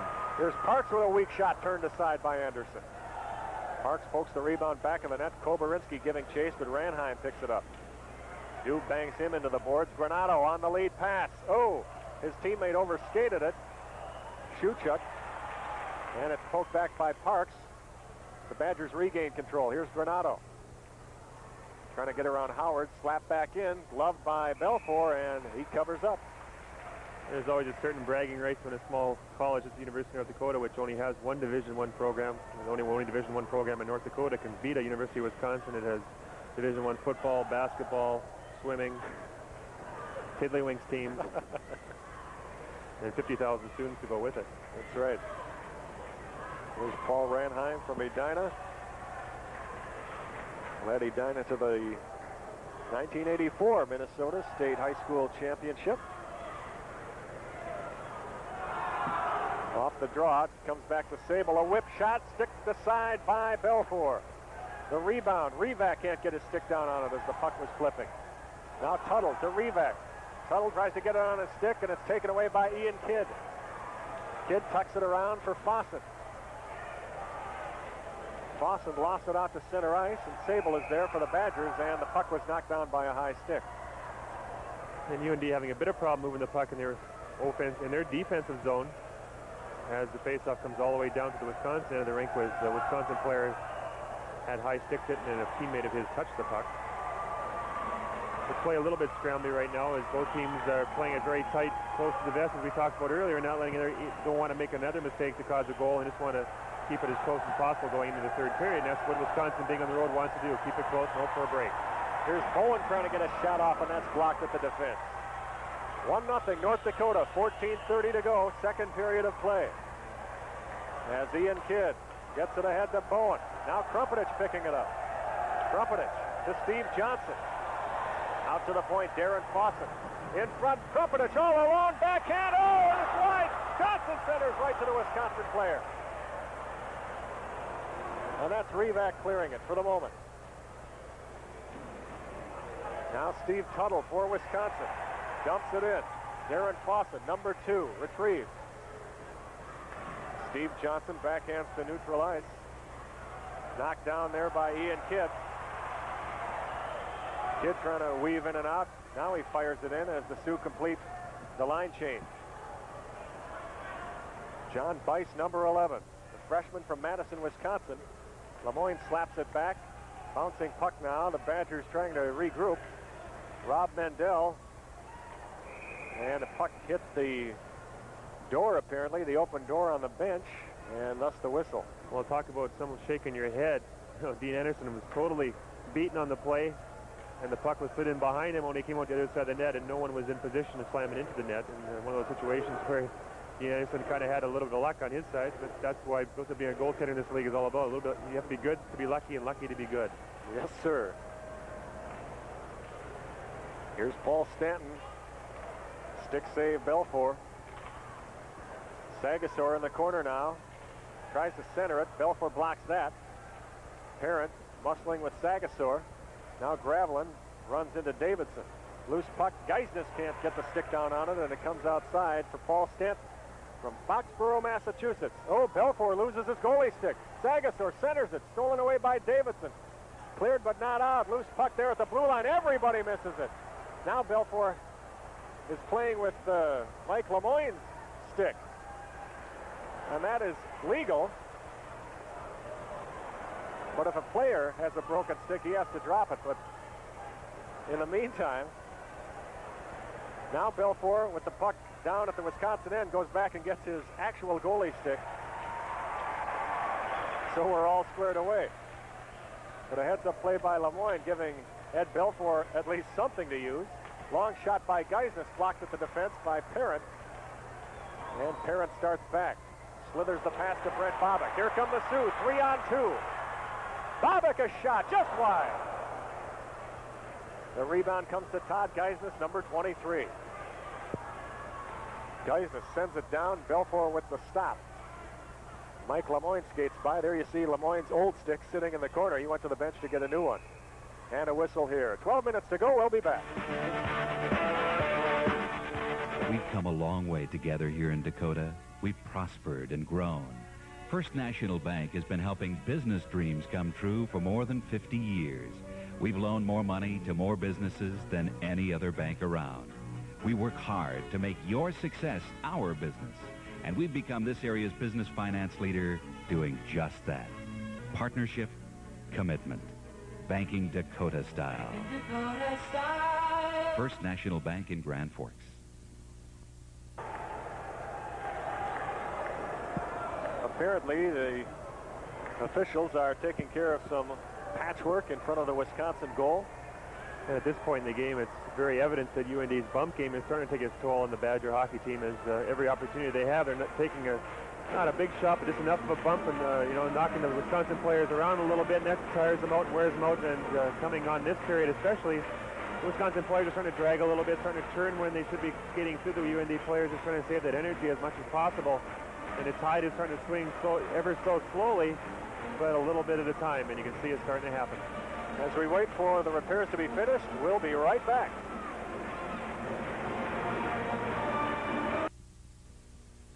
If this is what you anticipate all summer, the Ski Shop is the place for you. They have everything for winter fun but the hill. Fashion winter wear that will keep the whole family warm and looking great. And of course, the largest selection of skis and accessories in North Dakota. Let the Ski Shop help you get the most out of this winter. Now the Ski Shop is more than just a ski shop. Hi, this is Terry from the Ski Shop, and very soon we'll be offering you something new and exciting at the Ski Shop, downtown Grand Forks. It'll be worth the wait. We're ready to go at the Winter Sports Center. 12 minutes to go in the second period, and North Dakota ahead of Wisconsin by a score of 1-0 on a goal by Scott Doob at 1:40 of the second period. Steve Johnson ahead for Tony Hrkac. Hrkac, the puck was in his skates and he didn't see it. Now Johnson pokes it. Granado tying him up. Ranheim, number 25, takes a kick at it. Loose puck, Hrkac over to Tarek Howard at the point. Howard, a shot just wide. The rebound comes to Ranheim. Now Hrkac steals away. Tried to get around Ranheim, and a nice play there by Tony Hrkac. Loose puck in the corner. McKenzie loses it to Hrkac. Now Granado picks it up for the Badgers. Granado slapping it in. Gary Shuchuk takes a big hit from Tom Benson. Ranheim digging after it. A whistle here. And again, that's the bump game. UND has always had a tradition of having a very strong physical game. Not necessarily a dirty one, but a very physical one, and that does wear the opponents down. And as we talked about before the break, Wisconsin, is starting to look like they're going to drag a little bit. Their heads are hanging on the bench a little bit. They're only down 1-0, but if they don't get that energy to come back, it can be a long way to the end of the game. So they bring the face-off back, and it'll be Scott Koborinsky for North Dakota against Pat Ford of Wisconsin. Sable moving in. He whips it to the goal, and Belfour hangs onto that one in the breadbasket. And Ed Belfour is a little bit surprised to see that one get through as the shot came through traffic in front of the net. But Ed playing the angles as he should, if he's out where he should be, and the puck does come through, it will hit him if he played the angle correct.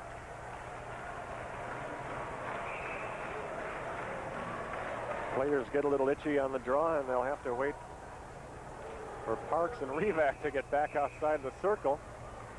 As referee Derek Martin says, let's do it again. 1-0, North Dakota. Ian Kidd lofts the puck out to center ice, and it goes into the Wisconsin zone. Doob chasing after it. He runs his man into the board. That was John Bice, a freshman from Wisconsin. 4-player tie-up and a face-off coming up here. And again, Scott Doob, not the prettiest player in the world, not the most talent, but he makes up for it in the fact that he works his rear end off every time he steps on the ice. In that case, he just almost out-hustled the defenseman into the boards, and when he did get there, he made sure he planted a good hit on him. So again, that comes back to the old bump game. Gotta love those walk-ons. Every game we throw that one in there, yeah. Now Wisconsin is intercepted by Darren Fawson. A big shot and a stick stop by Anderson. Fawson scored on a similar shot last week against Northern Michigan. A big boomer from around the blue line. Doob bumps Tuttle into the boards. Here's Ford picking it up, but Kidd wraps him up. Tuttle again now, centering it. Bouncing puck. Oh, and it just goes wide. Fawson checking Tuttle. There's Hrkac with the puck. Koborinsky all over him. Still a loose puck underneath all those skates and sticks. No whistle yet. Squirts loose. Centering pass attempt is blocked. Koborinsky flips it out to center. Doob tried the breakout. That didn't click.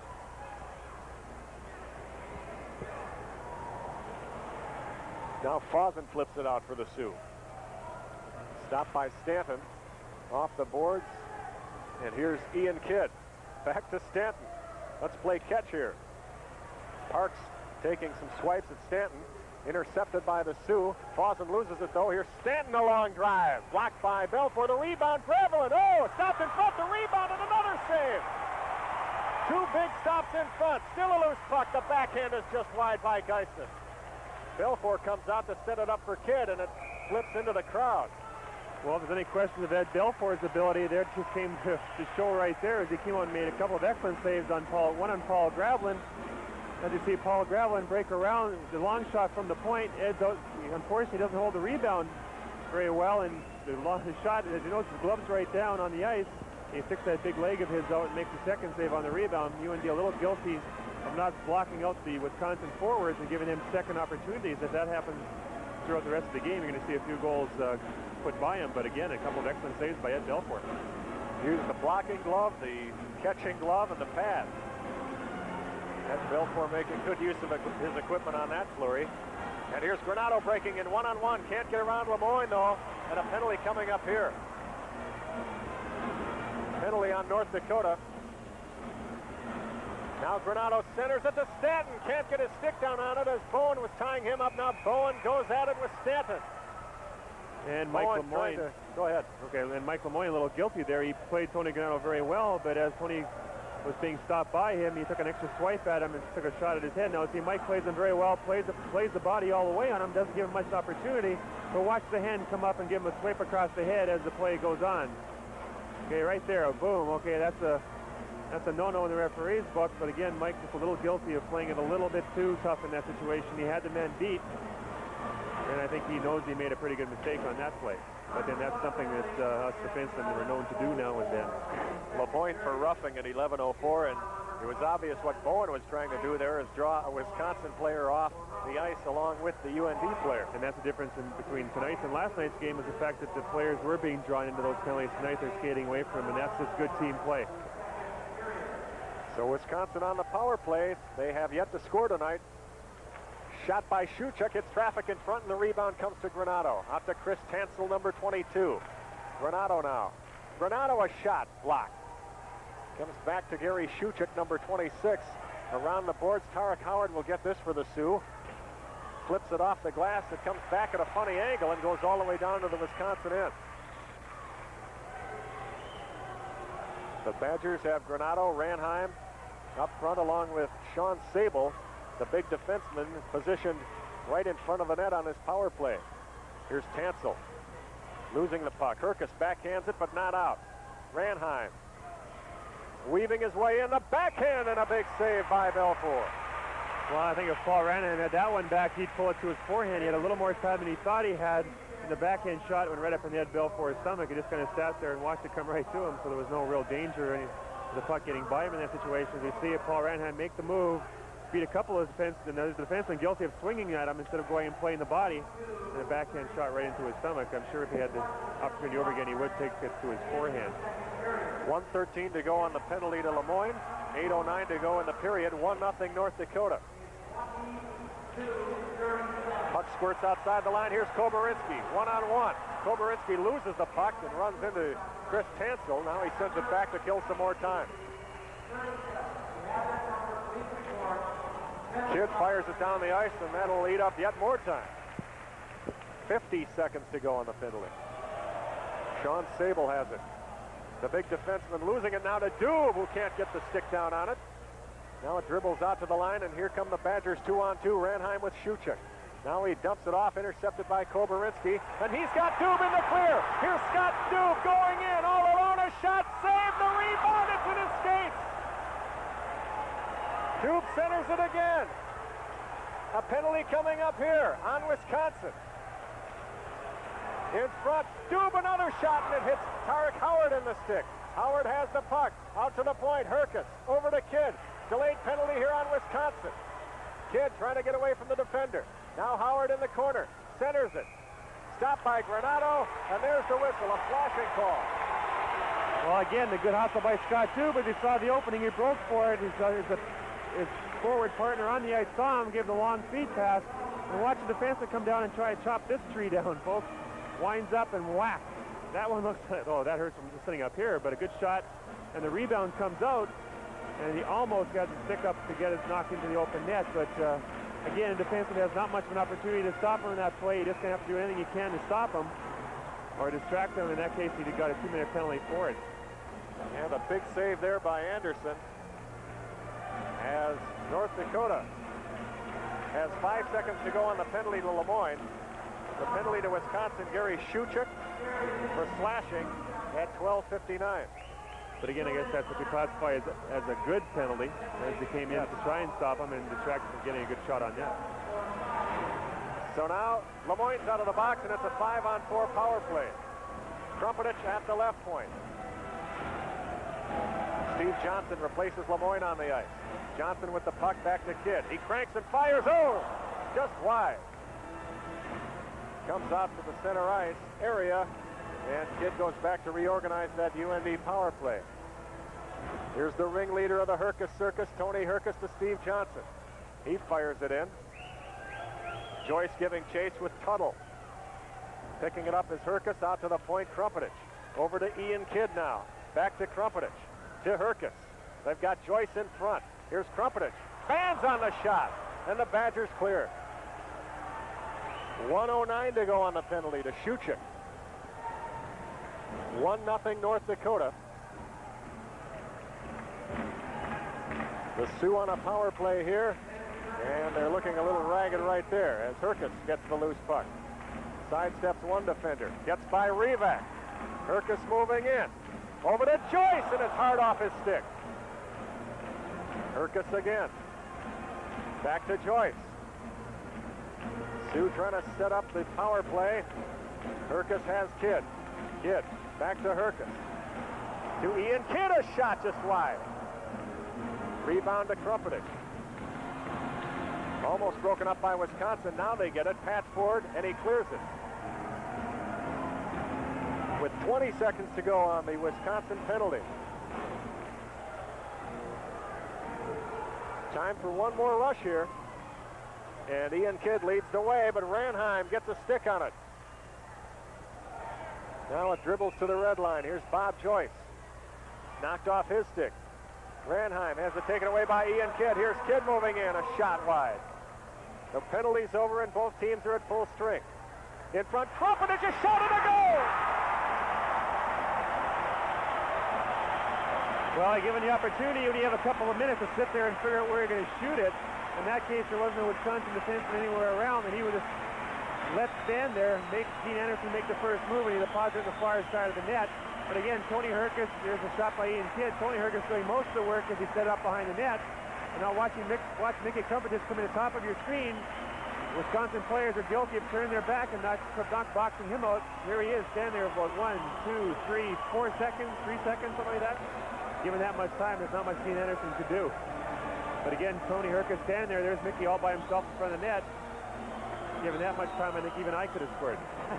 Nah. But Mickey Krumpetich did score his 5th goal of the season from Hrkac and Joyce at 15:07. And North Dakota now enjoys a 2-0 lead on Wisconsin.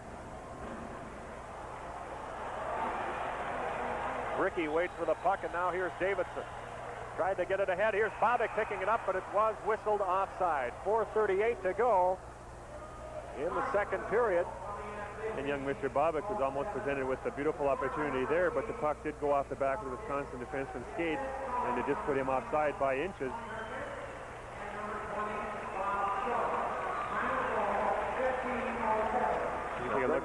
You take a look at Lee Davidson here, who a freshman from Winnipeg. As he says, he's born in Winnipeg but lived in Calgary. Just put Winnipeg down for the heck of it. Now Wisconsin trying to get out of its own zone, and Lee Davidson fires it back in. Number 5 is Paul Stanton. Fans on it. Now he gets it. Intercepted by Davidson. Backhand wide. He couldn't get good wood on it. Now Bobick takes a run at his man. Stanton tried to clear. It's not out. Ricky holding it in. Ricky again now. Ricky back to Lemoyne. On the far side, Russ Perrin. Perrin wrapped up by Paul Gravel, and they go down in the corner. A whistle there and a face-off coming up, and we'll take a break. It's harvest time at Valley Honda with 1986 Honda ATV carryover models specially priced while they last. Choose from 3- and 4-wheelers like Big Red, Honda 4-Tracks, and more. All built for a good time, anytime. As with any motorized vehicle, safety plays a big part in the total enjoyment. Honda ATVs have many built-in safety features. Visit Valley Honda today and ask about the fall lineup of Honda ATVs and save while the harvest specials are hot.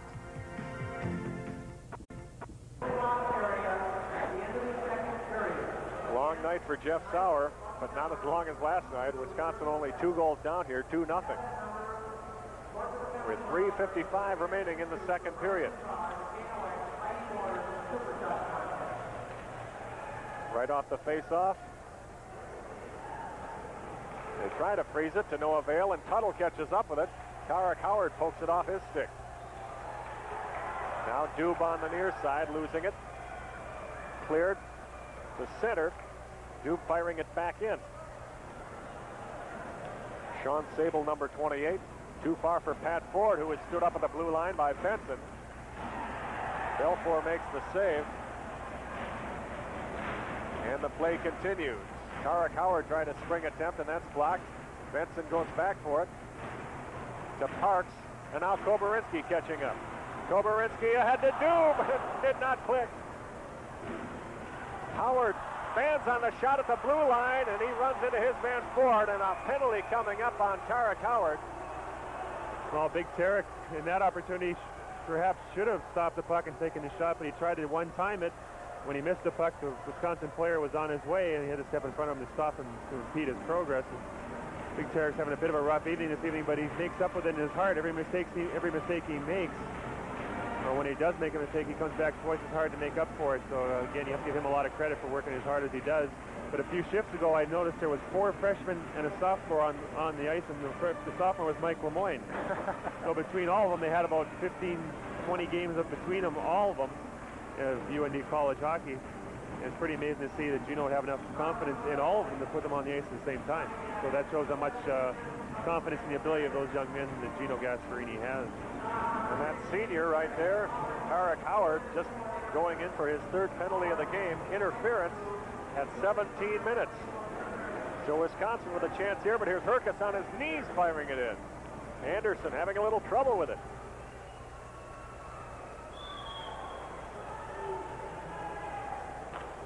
Wisconsin down 2-0 with 2:44 remaining in the second period. Granato shoots. Oh, just wide, as Belfour was screened by Lemoyne. But back come the Sioux. This is Hrkac losing it. Tansel runs into Joyce. Now Joyce gets a check in the back from Sean Sable.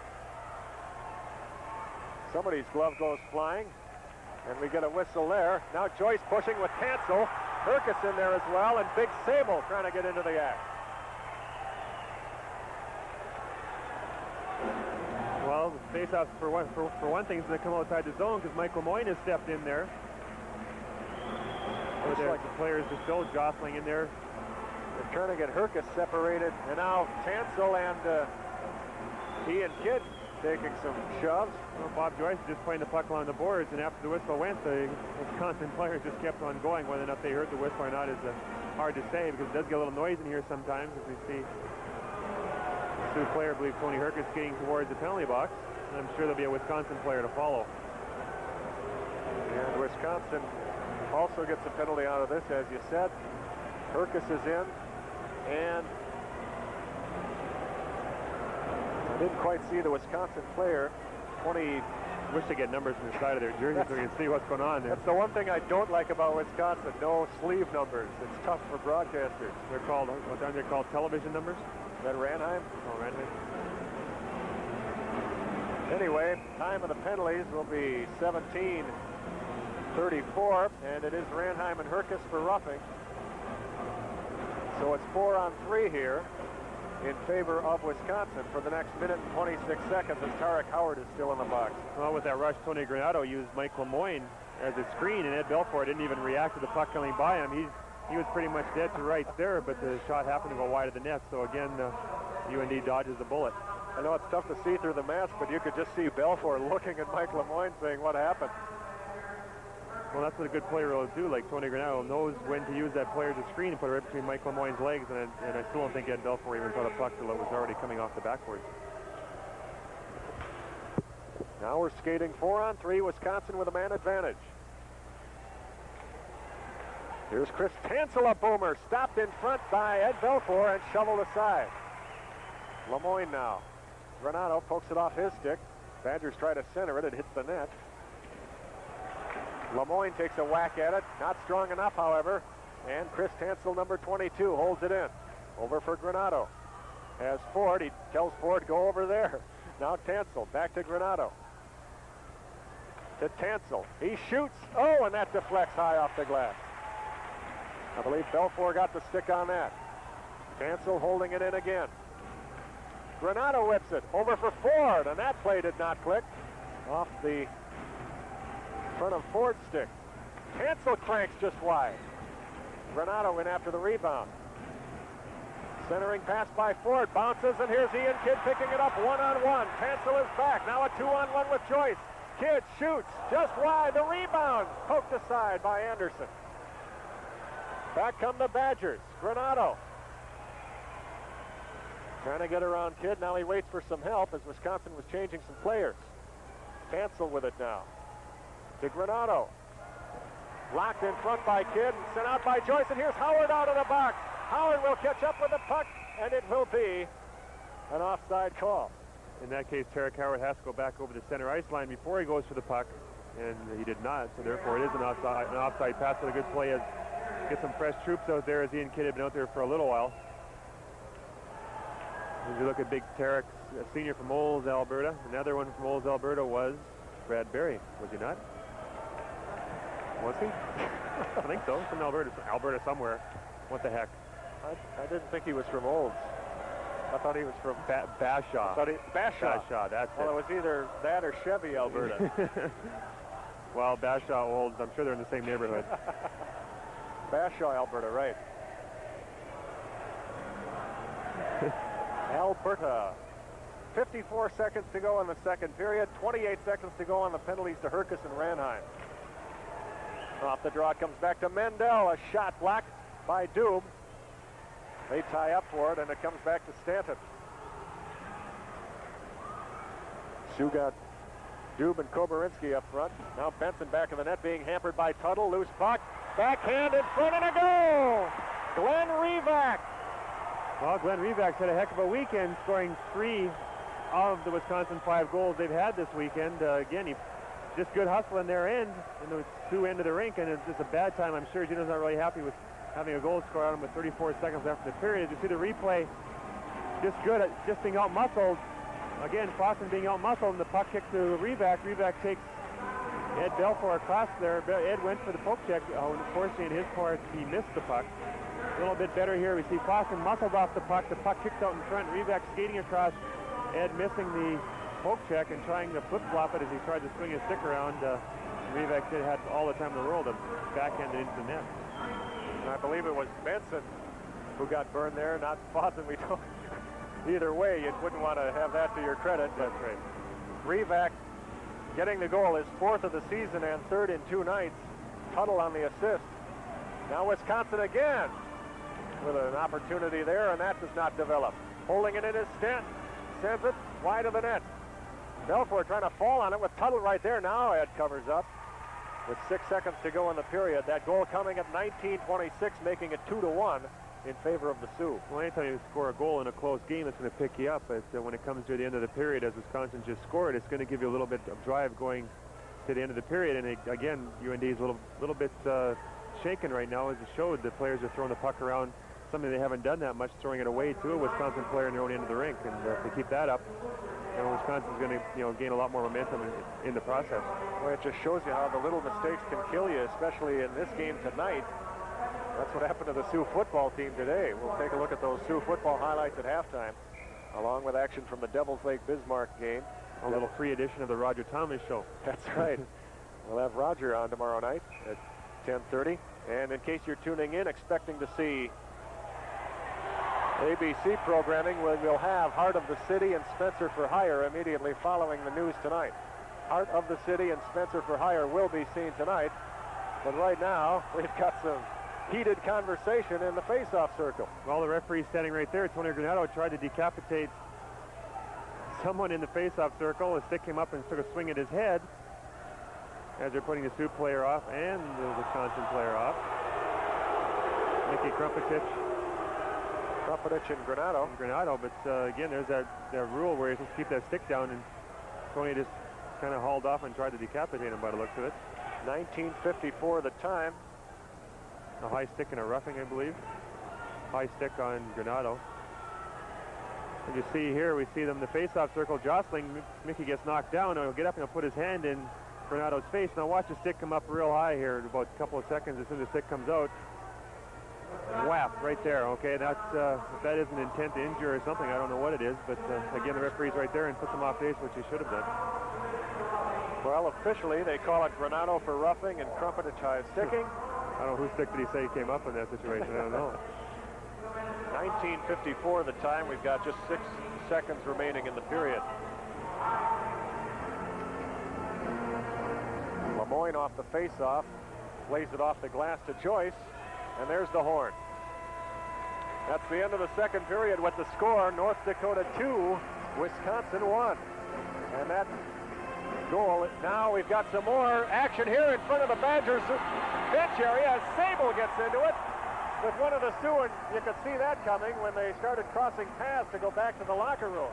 And that happens every time, and here's Gino coming out on the ice to get his players back out here, and here comes Jeff Sauer. But anyway, Sabo came up and started talking to Ed Belfour, as Ed Belfour were just skating off the ice, and a goalie is not someone you want to talk to too much, as your players will automatically come in and make sure they protect their goaltender.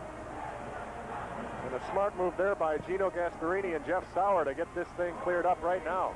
But that happens pretty much every time in any rink when these two teams or any team they start crossing like that. A game that's as tight as this, the emotions are running very high, and they get out of control quite quickly. As you see Tony Granado talking to the referee, finding out what's going to happen with that situation. But Sabo, again, has been one of those guys who's kind of been in trouble all weekend.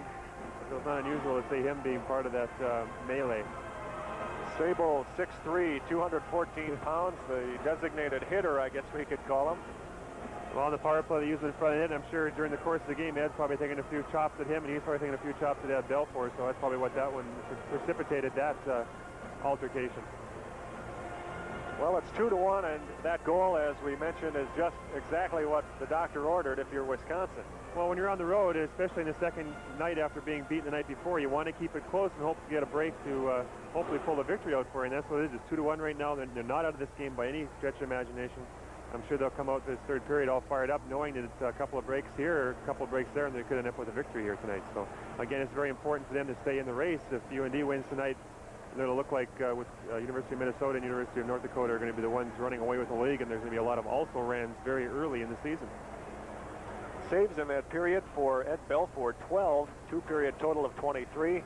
Wisconsin's Anderson had 4, a two-period total of 13. Well, again, a lot of those shots were good quality shots, and Ed Belfour made a lot of excellent saves. The one that did beat him was one he went for the poke check in that situation. It's a split-second decision to go for it or don't go for it. He did go for it. He missed it. Unfortunately for him, the Wisconsin player deposited behind him. But again, you have to have your defense playing tough and not letting Wisconsin get those kind of opportunities, especially when you're winning up 2-1.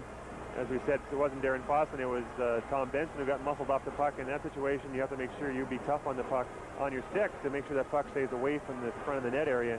In that case, that's exactly where the puck ended up. And as a result, Wisconsin's on the board, and it is 2-1 in favor of the Sioux after 2 periods. We'll be back to take a look at some football action from today. UND and Devils Lake style right after this.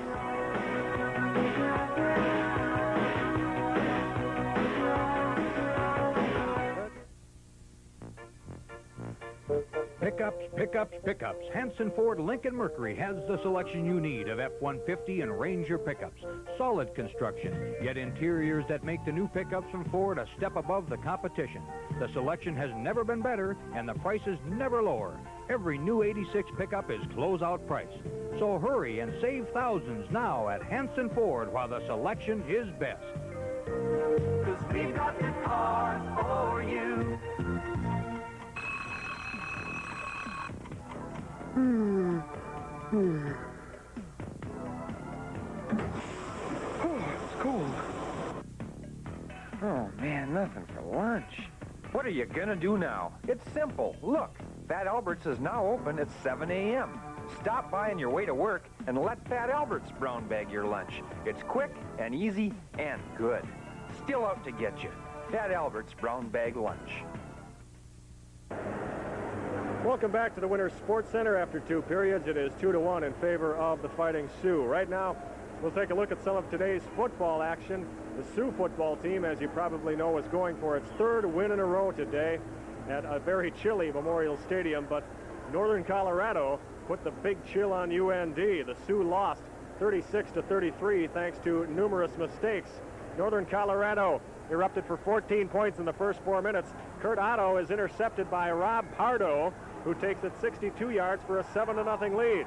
The Sioux fumbled the kickoff, which led to another TD, but the Sioux come back as Otto tosses 9 yards to Willis Jaycox, and the lead is down to 14-7. Second quarter, UND ties it up. Otto with the bomb, 60 yards to Tracy Martin, and it's 14-all. The Sioux go ahead on field goals of 42 and 30 yards by Pat Beatty, and UND is in the lead, 20-14 at the half. In the third quarter, more trouble. Kurt Zeidmulder's punt is blocked. Jed Roberts recovers for a 13-yard touchdown, 21-20 Bears. But the Sioux regain the lead as Otto completes a 7-yard pass to Jaycox. Willis takes a big hit there, but UND is on top 26-21. In the fourth, another interception sets up another Bears touchdown. Lauren Snyder, 12 yards to Cedric Tillman, 29-26. It was 36-26 when Darren Kelderman throws a fourth down wobbler. Martin catches it for a 35-yard score, 36-33, 6.5 minutes left. UND was at the 3 in the closing moments, but a penalty moved it to the 9. The Sioux go for the win instead of the tie. Kelderman's pass to Rusty Ekness, incomplete. The Sioux lose by 3.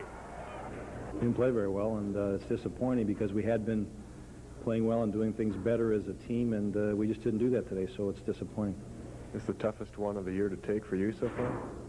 It might be because there's some bridges I thought we had crossed as a football team in getting better, and we kind of backtracked in some ways today and made mistakes, turned the ball over, didn't tackle as well as we had, and block kick and for a touchdown and interception for a touchdown, and just things that you don't want to do.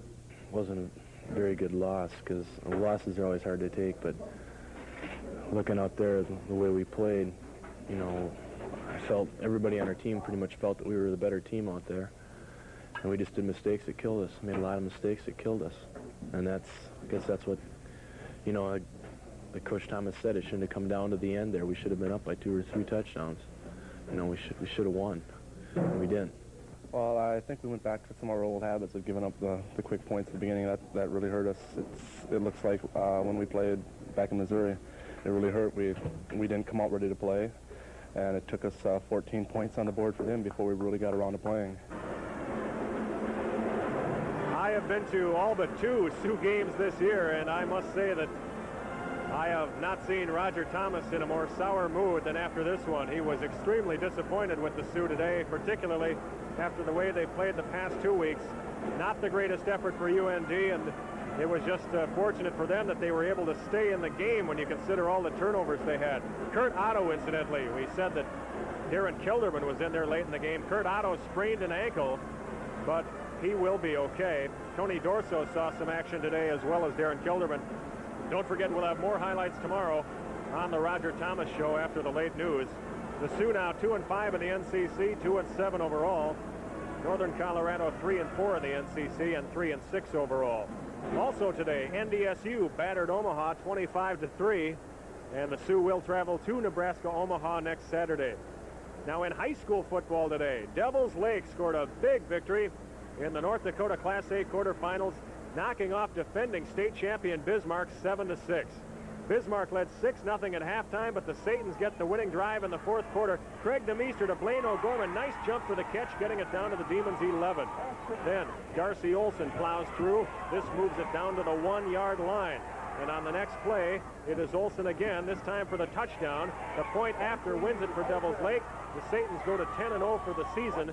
They will play Williston next weekend in the semifinals, and a coin flip will determine the site of that game since both teams are seeded first in their conferences.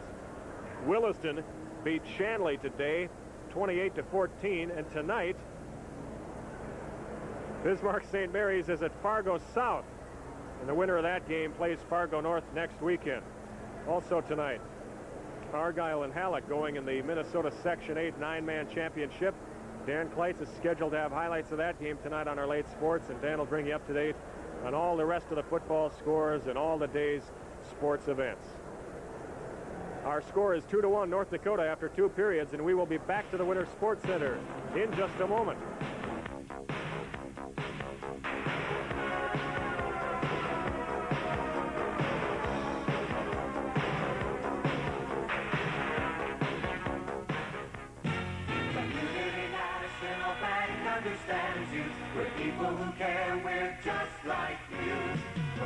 National Services and friendly smiles. Full service banking that's right for you. Community National, it's working for you. Community National, Bank understands you. Community National, people like you. In a high-tech fighter, avionics like these are your eyes. In your car, this eye tells you the all-weather Delco Freedom battery is raring to go. One glance is all the maintenance it takes in any weather, from the blazing desert heat to flash frozen with sub-zero liquid gas. You'll see why Delco is the world's largest producer of maintenance-free batteries. Distributed by Hofford Motor Service Incorporated, Highway 220 North, East Grand Forks. Never wait for trouble. One out of town score, Northern Michigan leading Michigan Tech 3-1 after 2 periods. Right here in Grand Forks, it's 2-1. North Dakota over Wisconsin with 1 more period to go. We were talking about football. I should not leave out some of the other area teams today. Cavalier and Findlay Sharon won their games, and Larimore lost its game. And as we said, Dan Kleitz will bring you up to date on all the scores tonight on the late sports. And we'll remind you again, if you were hoping to see Heart of the City and Spencer for Hire tonight, those shows will be on tonight on Channel 8 following the late local news. Well, Travis, 2-1 North Dakota after 2 periods. Let's take a look at that scoring recap in the second period. Scott Dube opens it up at 140. Well, again, just good hustle by Scott Dube as he broke down the, oh no, okay, this is the other Scott Dube. Okay, just hustle towards the net, and then Kobrinski made a heck of a pass to him. Dean Anderson made a heck of an attempt to stop it, but just a good backhand over top of his pads into the net as we see the little spin-a-rama to stay onside. Scott Dube breaking towards the net, little backhand. Wisconsin defenseman all over him. It's amazing he got the shot away in the first place. Just over top of Dean Anderson's pads into the net. Just a heck of an effort. Dube had several great chances. That was the one that went into the net, his 6th of the year. Parks and Kobrinski getting the assist, and that made it 1-0 in favor of North Dakota. No scoring until the 15:07 mark. Mickey Krumpinich on a great play here from Hrkac. Well, again, Tony Hrkac been kind of the quarterback out here. They see Mickey Krumpinich sneak in the top of your screen. Nobody near him as he has about 2 or 3 seconds to stand there. Dean Anderson has to commit himself, and Mickey deposits the puck in the far end of the net. You know why he's standing there by himself and no one was around. You're in a man-short situation, but you have to make sure you watch behind your back and not let a UND player sneak in there. A different angle on it. Tony Hrkac again pulling the Wayne Gretzky behind the net. He just kind of quarterbacks it, sets it up, and throws it in front to Mickey, who just takes a good shot. And as is the case with Wayne Gretzky, sometimes the players are so worried about Gretzky and Hrkac, they forget about the other guys. Well, that's what happens when you have a Tony Hrkac person with ability like he has out there. They're more worried about what he can do and not the guys coming in behind him. In that case, that's what burnt them. Well, Wisconsin did get on the board late in the period with 34 seconds to go. Glenn Revac on a miscue by the Sioux defense. Okay, we'll see Tom Benson here get muscled off the puck. He's the Wisconsin player gets between him and the net, knocks him off the puck. The puck comes back out in front. As we see the Wisconsin player coming through, Ed Belfour goes to the poke check, misses it, and Revac just deposits it in behind him as well. It's a good heads-up play by the Wisconsin forward to knock Benson off the play, but again, Tom maybe a little bit lackadaisical as only about a minute left in the period, and at that point, it should be getting a little bit tougher. Steve Tuttle getting the assist on Revac's 4th goal of the season and 3rd in this series. He got 2 power play goals last night, and that coming at 19:26, and that's where we are right now at 2-1. We should talk about the Gophers a little bit today because they beat Denver 3-1, but Corey Millen, the big news there, in case you didn't hear, Corey Millen injured an ankle. We don't know how long he's going to be out, but that is bad news for Minnesota. Well, anytime you lose a person with that ability, he's a big spark plug for them. It's like if you lost Tony Hrkac on UND, it would be devastating for them as well. So hopefully it won't be a serious injury. They don't think it's broken, but if they think it is injured that bad, it must be some other damage in there somewhere. So he may be out for a little while. We'll have to just wait and find out what the word is from Minneapolis. We've got 1 more period of hockey to go, and we'll have it for you when we come back.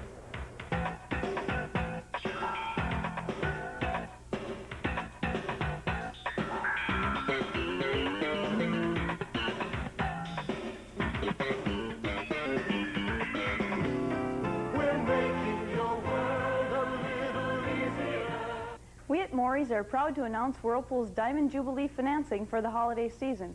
Purchase any quality Whirlpool appliance and pay no money down. Payments won't begin until February 1987 and pay no interest for 6 months. Take advantage of Maury's special pricing and Whirlpool's fantastic finance plan now. Remember, we offer award-winning service and free local delivery at Maury's in East Grand Forks.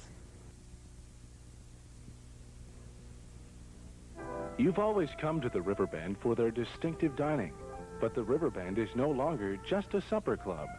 Take a break for lunch and come find an extensive luncheon menu with everything from crab salad to stir-fry chicken. Relax this Sunday and let us serve you while you enjoy brunch from 10 to 2. A Sunday brunch at the Riverbend has a variety that lets you enjoy Eggs Benedict while your companion enjoys prime rib. Whether it be Sunday brunch, a business lunch, or an evening out, the Riverbend is the perfect setting. The University of North Dakota is hitting the ice, and Wisconsin will soon follow. And I'm looking at the time. We never did get a shot of this watch on Travis Dunn's left wrist. This Mickey Mouse's hand is really quite neat, don't you think? No, it's something very special to you. Well, yeah, when a team wins the WCHA championship, you are given a watch for winning it, and it's inscribed with the WCHA logo, or the North Dakota logo, and when we won the NCAA championship, they also put a little writing. It says 1980 NCAA WCHA champion, University of North Dakota, with the Fighting Sioux emblem on the watch. And it spent 2 months in New York being repaired. The first time in 6 years. It died on me about a month ago, so it's Bulova, believe it or not, moved from one part of New York to another part, and so it took about 2 months for them to fix the darn thing. But it is very special, as well as all the other memorabilia that we did receive while playing at UND. It's got the Sioux Indian Head logo on it. Yep. And the UND football team gets that for when they won the NCC championship when I was here. They got real nice watches. We won the WCHA championship in 1979, got nice watches for that. And when you're a senior, you also get a nice gold pocket watch. So it's like you retired from from work. I got lots of watch. I'm never late for anything. Didn't even have to hang around till you're 65. Well, we've got a football score. Michigan State leading Minnesota 31-10 in the third. That was at the Metrodome tonight. Football, everything. It's a good thing baseball ended up last week, because we could have really been messed up. Baseball, with all the rain in New York, it was threatening to postpone it further and further. Maybe we would have had baseball in November for the first time ever, but it is getting kind of crazy. I wish they would play more day games in the World Series. Well, it's this time of year when you have the hockey starting up, and it seems to be starting earlier every year, and baseball seems to end a little bit later, and then football, of course, is right in the middle of their season. NFL, CFL in this area. It's in high school sports, basketball starting up for the men pretty soon, I believe it or not, and the girls basketball and the football and everything else. So I know that the guys at WDAZ are running like chickens with their heads cut off most of the time, as they're always trying to cover what's going on in this neighborhood. You're telling me. The men's basketball season starts November 11th here at UND, an exhibition against University of Manitoba. Sioux women open their season November 15th against Brandon University. That's also an exhibition. And again, we have to give credit where credit is due, as a lot of the people who are working here tonight are people who work 5 days a week at the station. The news shooters, Brad Nygaard, Bob Carey, working real hard. And all the rest of the technical crew who put in a lot of long hours so we can sit up here for our 3 hours, do what we do, and then we leave, we go home, they have to tear it all apart. So I have to give credit where credit is due. Third period is underway, and North Dakota controlling here. Each team with a man in the box for 1 minute 47 seconds. Bob Joyce has the puck poked off his stick. Ian Kidd picks it up and sends it to the goal, and it's stopped there by Anderson. Wisconsin trying to clear it. It's held in by Hrkac, carrying on Ken McKenzie. Now Pat Ford, number 12, going after it, but Kidd gets there first. Ian Kidd starting out of his own zone. Kidd tried to sidestep McKenzie. He does. Kidd, back of the net, tried to center it. Joyce, a shot, and it's stopped in front. Out to the point, it's Hrkac kicking it on his stick. Tried to get it over to Ian Kidd, and the Wisconsin Badgers clear at the center. Gary Bunz backhands it in. Both teams making some changes.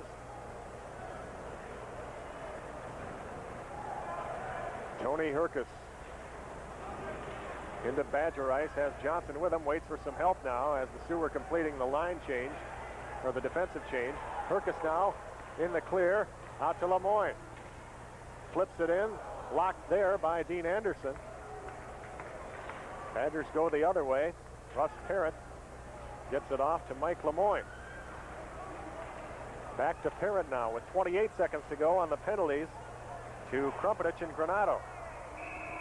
And that's an icing call there. Well, a heck of a move by Ian Kidd as he came down and undressed the Wisconsin defenseman, went around behind the net and threw it out in front, and Bob Joyce is there, and I'm not sure if the shot got through to Dean Anderson or not, but a heck of an opportunity early in the period.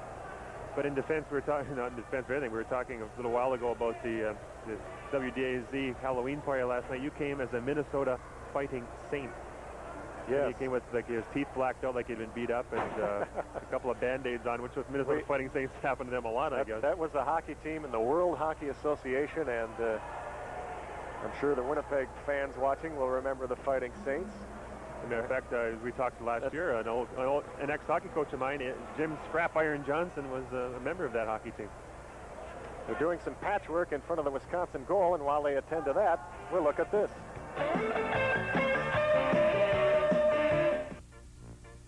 Pickups, pickups, pickups. Hanson Ford Lincoln Mercury has the selection you need of F-150 and Ranger pickups. Solid construction, yet interiors that make the new pickups from Ford a step above the competition. The selection has never been better, and the price is never lower. Every new 86 pickup is closeout price. So hurry and save thousands now at Hanson Ford while the selection is best. 'Cause we've got the car for you. Here you see the other games on the slate today. Denver and Minnesota is already completed. Minnesota defeated Denver 3-1. Now, what is this you're saying? Every time we talk about the Minnesota Fighting Saints, they cut us off, tell us to go to a commercial or something. So we'll talk about them again. What about the Fighting Saints? Well, I did dress up as a Minnesota Fighting Saint because I had one of their actual original jerseys from the 1972-73 season, which probably means nothing to most people, but to collectors like me, that is worth something. I was the biggest Saints fan. And Travis, though, you came as Ed Grimley to the WDAZ Halloween party. Yes, and Ed Grimley, yes, and I looked very smashing with my hair pointed up in a little point. I think we should explain for those of us listening who do not know who Ed Grimley is. I know that our boss didn't know who Ed Grimley was. Right. Well, you have to watch Saturday Night Live from years gone by. Another Canadian, Martin Short, dresses up like him. Rose looked like, who was Rose last night? Liz Taylor. Liz Taylor, that's it. Well, there's a lot. The Pink Panther was there, and that's right. Terry Doolin, a lot of Pat Sweeney imitators. Somebody got a hold of those masks. Somebody, I was the one who gave them to everybody. Terry Doolin wore a Bugs Bunny sweatshirt. That was his contribution. Back to the action now as UND with a 2-1 lead and 18:23 remaining in the third period. 14 seconds to go on the penalties, 1 to each team. Russ Parent weaving in. Here's Parent going in on goal in front of Johnson. Stopped by Anderson on a beautiful save. Loose puck. Here's Parent again out to the point. Lemoyne, a shot blocked at the defense. And here come the Badgers as the penalty expires. Lemoyne bumps Ranheim off the play. Now Davidson in there checking as well. Puck behind everybody. Shuchuk puts it right on Lemoyne's stick. Lead pass intended for Johnson. It's too far. Anderson stops it with Krumpetich scheming in. Right to Johnson. A shot. Oh, and it hits the defenseman's stick and goes into the crowd as Mendel got a stick on that. Well, Christmas came here early for Steve Johnson as he was just standing in front of the net and the puck ended up right in his stick. Dean Anderson having a heck of a time moving the puck there. He seems to be losing his balance and falling down, just having a heck of a time and fighting it a little bit. And luckily enough for Dean Anderson, the puck went off of one of his defenseman's legs or sticks and up over top of the glass. Both teams now at full strength with 17:38 remaining. North Dakota 2, Wisconsin 1. From behind the net, it sparks out to the point. Howard a drive, stopped by Anderson, a rebound, and he covers up as Dube got off the backhand, and Anderson sprawled to stop it. Well, that's exactly what happens when those rebounds are occurring, but then again, UND are very effective in crashing towards net and causing a lot of traffic in front of Dean Anderson. Puck comes back to Tarek Howard, the big shot. Doesn't stop it, just lets it rip. And there's all that traffic. 2 or 3 Sioux players standing there, only 1 or 2 Wisconsin players. The rebound comes out, and Dean Anderson, only his acrobatics, stops the puck from going into the net. So the score remains 2-1 in favor of North Dakota. Kept in at the point by Benson. And apparently it flipped outside the blue line, and it is whistled offside. but the whole trend of this period has been a couple of good moves by UND defensemen. Russ Perrin stepped in as well and made a heck of a move and undressed a Wisconsin defenseman and had a very good opportunity to score a goal, only did not put it into the net. But where these guys get these moves, I don't know. These guys seem to be learning a lot from Tony Hrkac, I think. Must be rubbing off. Now Howard firing it high. Off the glass it comes. Now around for John Bice, number 11. Geisnes breaking the Badgers out. Here's Sagasor now. Has a man in front, and the shot is high and wide. Comes out to the point, and a man is down in the corner. That's Todd Geisnes for Wisconsin. He happened away from the play. No one really, I think he just crashed into the boards as he seems to be holding his shoulder. And it looks like Geisnes will be all right. Just shaken up a bit. We're talking about our crew. I don't want to, once we start naming names, I'm sure we're going to leave somebody out, but we've got to thank guys like Jake Tracy here on camera, who shot the Sioux football game, ran over here. Now he's on camera on the hockey game. Bruce Sundin in Devil's Lake. He ran from Grand Forks to Devil's Lake. Well, he didn't run. He drove out to Devil's Lake today to get those football highlights for us, and now he's on camera tonight. Dennis Clemenson, our chief engineer, heading up the crew. And you'll see their names at the end of this telecast. And we couldn't do it without them. Great to see our old buddy Rolf Onnested, too, and Craig Schmidt from Remote Possibilities. Down to the Wisconsin zone. Here's Koborinsky out to the point to Ian Kidd. Over the shot, and it's blocked as Fawson took the shot, and Tuttle got in front of that. Tuttle banks it off the boards, but it comes to Ian Kidd. 2-1 Sioux, 16:34 remaining in the third. Fawson tries to flip it ahead for Kidd. Too far. McKenzie stops it, and it is whistled. The puck knocked down by a high stick. So the faceoff will come all the way down into the Wisconsin end of the rink again. As we look at number 12, Pat Ford from Saskatoon, Saskatchewan, a junior. And I'm just wondering if WDAZ goes up. I know I was on to Doug Smell's dad last week, and I think they get Channel 8 in Moose Jaw. So if it's in Moose Jaw, then maybe perhaps they can get us. I thought he wasn't positive if they do or not, but I think we're off the air now in Saskatchewan. I don't know how much he watches TV, but he lived there, and he said he wasn't sure if he did. He thought he did. They can watch Channel 8, but they won't see this game. Well, we used to be on cable up there. But we hope you're enjoying the game wherever you are tonight. Well, we're on in Carmen, Manitoba. That's right. Now Krumpetich banging in there with Perry Nakaneshny. Mendel in between, number 17. Krumpetich trying to get a stick down on it. Into the corner it goes. Stanton with it. Squeezes it out to center, and here's Ranheim for the Badgers. Ranheim leaving it for Granado. A flip shot high. Blocked. The rebound in front. And the Sioux will clear it away. Darren Fawcett leading a 3-on-2. Bowen pumps it in. Kidd going after it with Rob Mendel. Kidd tied up on the play. Granado can't clear it. Here's Nakaneshny. Has Krumpetich over on the right. Loose puck in front. Krumpetich, a shot hit the post on the feed from Bowen. Krumpetich again centering pass, and it's blocked by Granado. He goes down. Nakaneshny throws it around over here. Darren Fawcett trying to stop it. He keeps it in. Now it's flipped out to center. Gary Shuchuk, number 26 with it. Intercepted by UND. And here comes Krumpetich. He throws it in, and Mendel goes back for the Badgers as each team changes players. Ricky flips it behind him for Davidson. He's being wrapped up by Mendel. No penalty call. Oh, now the net is off the magnets. Davidson was getting into some high sticking action there with Rob Mendel. And one of the John Bice, one of the Wisconsin defensemen, was pushed into his goaltender. The goaltender went into the net and knocked it off, and with the new magnetic post, the net comes off very easily, and the whistle is blown as soon as the net does get moved. So, but again, a couple of great opportunities in front of the Wisconsin net. Unfortunately, unable to get their sticks on the good wood. Jeff Bowen, unfortunately, did not. I think maybe in that case he should have held on to it a little bit longer, made the goalie commit himself and slid it across. Instead, passed the puck maybe perhaps a little bit too soon. It's hard to say. Where it's so easy sitting up here being an expert. That's right. That IR. 15:03 to go in the third period. Off the draw, Parrott fakes, tees it up over for Lemoyne. A drive just wide. Parent trying to catch up with it, but the Wisconsin player Gravelin gets there first. Almost intercepted by Bricky. The Badgers bring it across. Hansel is stood up by Lemoyne. UND gets the puck now. Scott Bricky going back for it. Now Parent carries on, held in by Sable. A shot blocked there by Ed Belfour. Centering pass intercepted by Davidson off the glass. It's outside the line as Sable couldn't control it. Gravelin losing it. Now we've got some muscling between Sable and Bricky. That breaks up. Meantime, Mike Lemoyne retrieves for the Sioux. Geisnes tying him up in the corner. Bricky throwing his muscle around. It's thrown outside the line, and catching up is Brent Bobick. Look out, Gary Bunz getting the stick up in his face. Lead pass. It's going to be offside as Geisnes was in too far.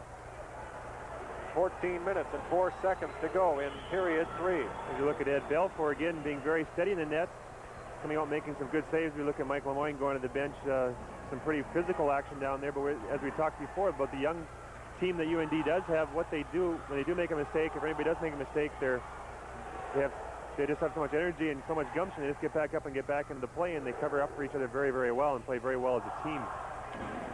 Now a loose puck. Oh, Hrkac fell down.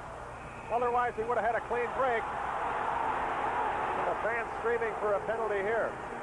Well, I believe the fans are a little bit mad because Dean Anderson didn't really have control of the puck, but he did put his glove on top of it, and as soon as the referee loses sight of that puck, the whistle goes. And some idiot, and that's just what he is, an idiot, threw a cup of something out onto the ice, and they have to clean that up. People just don't realize how dangerous that actually is. If it's got a person skating full blast or...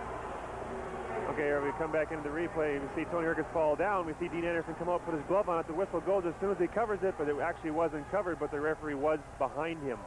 So as soon as he loses sight of that puck, the whistle automatically is blown. Quick whistle there. Joyce fans off the draw. There's Benson taking a swipe at it. It falls down. Hrkac keeps it in. Howard moving in. Howard, a shot stopped in front by McKenzie. Loose puck. And Pat Ford, number 12, clears for the Badgers.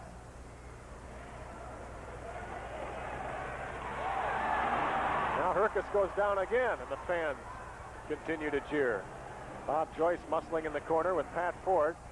Johnson joining in the scuffle. Ford trying to get it out of there. And Johnson keeps it. Back of the Wisconsin goal. Gary Bunz takes over for the Badgers. Tried to send it out. There's a big collision. Meantime, Tuttle all alone for Wisconsin. Tuttle, backhand, stop, pulled by Belfour. Well, what can you say about Ed Belfour? A heck of a save. As you see, there's a heck of a collision at the blue line. All the UND players get knocked down. Tuttle's all by himself from center ice on in. Ed Belfour makes Tuttle make the first move and sticks the big pad down on the ice, making the save. And what can you say? That's just great one-on-one hockey and a heck of a save by Ed Belfour. As it stands here, just people are going to give him a standing ovation, something he's very well deserved. Everyone on their feet here to cheer Ed Belfour for that tremendous save. It was like looking at bowling, and all those players went spilling, and that's what sprung Steve Tuttle. Well, UND a little bit guilty of everybody playing the puck and not watching the men coming from behind, and Steve Tuttle had the breakaway pretty much right from the blue line all the way in, but Ed Belfour played it very well, stood his ground, and made Tuttle make the first move. And with that big pad leg, we've seen that big pad put down 3 or 4 times to get it right down the ice, and the only place Tuttle could put it would be upstairs, and with the speed he had, he just couldn't stop and deposit it up top. 13 minutes and 7 seconds remaining in the third period. North Dakota 2, Wisconsin 1. Dube and Krumpetich have the North Dakota goals. Rivak has the goal for Wisconsin. UND going for its 8th straight win. And that's the difference between this year's team and last year's team. Last year they were getting out shooting teams, but the other teams are getting weak goals. And this year they're not getting the weak goals scored against them. And when the opportunity for a big save comes, the goalies are there standing strong behind their players. And in that case, it was a great opportunity for Wisconsin that was stopped by Ed Belfour. They finally dropped the puck. Loose under Fossen's stick. Taken away by Schuchek. Can't get the shot off. Oh, Granato, a shot just wide. Now Ranheim tries to get it out to the point. Kidd breaks it up, and here comes Ian Kidd leading the rush. 3-on-1. Here come the Sioux. Kidd centers. Bouncing puck cleared aside. Broken up by the defenseman Stanton. Now Stanton has the puck for the Badgers. Throws it back of the net. Mendel will have to catch up with it.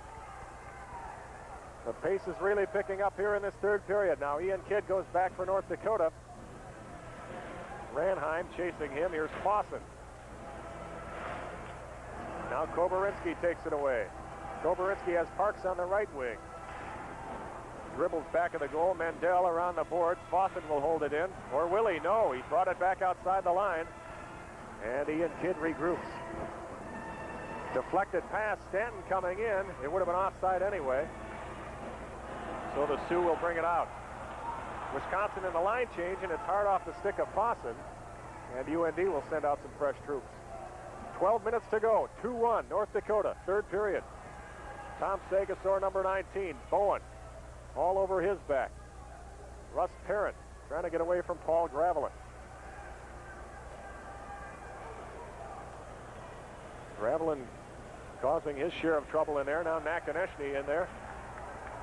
Parent still can't clear it out. Sent back of the goal. Lemoyne whacks it out. And it takes a hop over Bice's stick, and a big race for it here as Bowen dives to take a swipe at it. And Sean Sable takes it over. Nakonechny knocks Sagasor off the puck. Bouncing puck. Gravelin trying to knock it down. Here's John Bice, number 11. Hits a teammate in the skates, carrying on Sagasor. Gets around Lemoyne, but it's whistled offside. 11:09 to go, and we'll be back. We've come a long way together here in Dakota. We've prospered and grown. First National Bank has been helping business dreams come true for more than 50 years. We've loaned more money to more businesses than any other bank around. We work hard to make your success our business. And we've become this area's business finance leader doing just that. Partnership, commitment, banking Dakota style. First National Bank in Grand Forks. Gino Gasparini and his team enjoying a 2-1 lead, but it's anything but comfortable with 11 minutes and 9 seconds to go in the third period. Wisconsin clears it down to the UND zone. Ed Belfour watches it go by. Tarek Howard picking it up for the Sioux. To Scott Bricky. Out to center, poke back in, and that's offside as Ford could not get back onside. And to borrow a line from Howie Meeker, who is a famous hockey individual. These guys play with so much gosh darn enthusiasm. And that's true. UND plays with a lot of enthusiasm. Even though they're young, the mistakes they do make, their enthusiasm makes up for it. And it seems to be catchy because the whole team is playing that way from the seniors on down. There's Glenn Reback. He's got the only Wisconsin goal tonight. Brent Bobick and Gary Bunz go muscling after the puck. Now Benson shoots it in.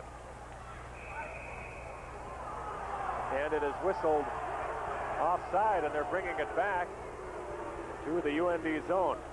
And I have not had the opportunity to see Lee Davidson play much over the course of this season, as last night he was out. But for a man who's only 158 pounds, he plays a lot bigger than what he is. He just sticks his nose in there and goes for it.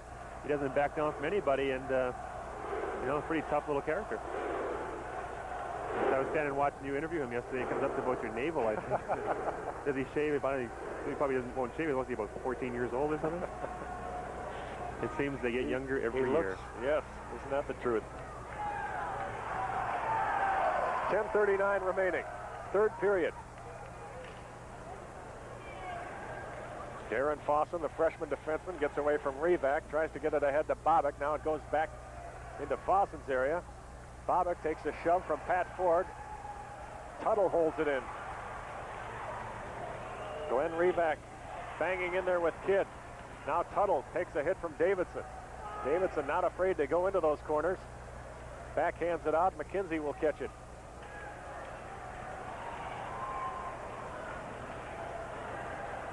Still a battle along the boards. Now Revac gets the loose puck. In front, look out, and it's cleared by Davidson. Anderson stops it and springs it ahead for Ken McKenzie. To Ford now. Pat Ford around Ian Kidd. No call there, and the official was right there, but even though Ford went down, referee Derek Martin says that's not a penalty. And talking to people who have who recruited Lee Davidson, they say that he is very, very similar to Mark Taylor, who is UND's all-time leading scorer and a player I played with. And those are a couple of pretty large pair of skates to fill, as Mark was a heck of a smooth hockey player. Lee, but that's one advantage coming to college that would give Lee, is the fact that he gets 4 years to mature, grow a little bit, put on a little bit of weight, and you know, that's obviously a lot better than playing 1 or 2 years of Western Canada Hockey League or in junior in Canada. 9:41 to go in the game. And the Badgers have to go back. This will be icing. No, they wave it off. Stanton off the boards outside the line. Lemoyne has it for the Sioux. Over here catching up is Tony Hrkac to Bob Joyce. Joyce skating in a shot. Oh! Blocked there with the blocker pad by Anderson. Joyce again with it. Tied up. Rob Mendel. Now Ranheim sweeps in to pick it up. Takes a hit from Steve Johnson.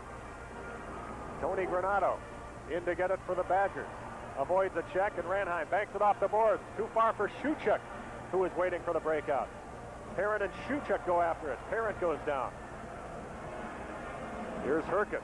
Has it stolen away. Wisconsin. Granato turns and shoots, and Belfour sticks that aside. Shuchuk again. Granato, it's hard off his stick. Penalty, or no, whistle here, playing the puck with the hand. I believe it was Wisconsin, so if it was Wisconsin, I'll come outside the line, but it must have been UND because they're keeping it inside. 8 minutes and 42 seconds remaining in the third period. And what you'll see now is Wisconsin will start taking a few more chances, as they have been in the last little while.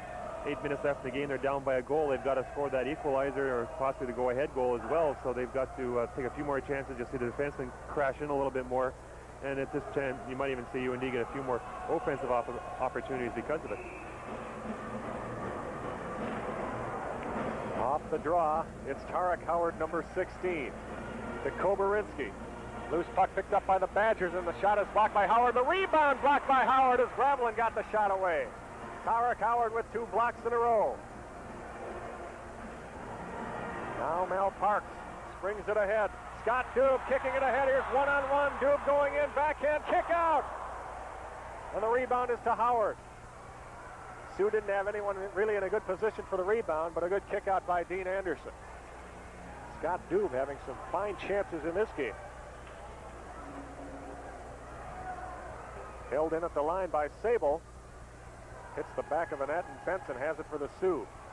Goes through Koborinsky and goes through Parks, and Sable is back to retrieve for the Badgers. Now Paul Gravelin to Tansel. Dancing in as Tansel has a man in front, and the pass is blocked. Todd Geisness all alone in front there. This will be offside, and it is. And you'll see Gino start going to 1 or 2 lines now instead of going through all 4 like he did the first 2 periods of the game. He'll probably end up going with the Hrkac line and perhaps the Koborinsky line a little bit more now that the game's kind of coming to an end with 8 minutes left in the game. The guys that have carried the load for them most of the weekend. Well, they've got Perry Nakonechny, Jeff Bowen, and Mickey Krumpetich out there. Make a liar out of me, huh? Jeez, I hate that. But that is an all-senior line. Okay, the guys who have the experience. Okay, there you go. I knew that. I was working with some line there. I knew something. I left the door open for him. 7.5 minutes remaining. 2-1, North Dakota. Nakonechny slithers it ahead. Here's Krumpetich trying to catch up with it. Bouncing puck. Nakonechny bats it down, but Ford picks it up for the Badgers. Here they come, 3-on-2. Pat Ford with Tuttle and Revac. Ford back to Revac. Backhand, just wide. McKenzie can't get it. Nakonechny takes an elbow to the head from Ford. No call there. Krumpetich in on goal. A shot and a goal!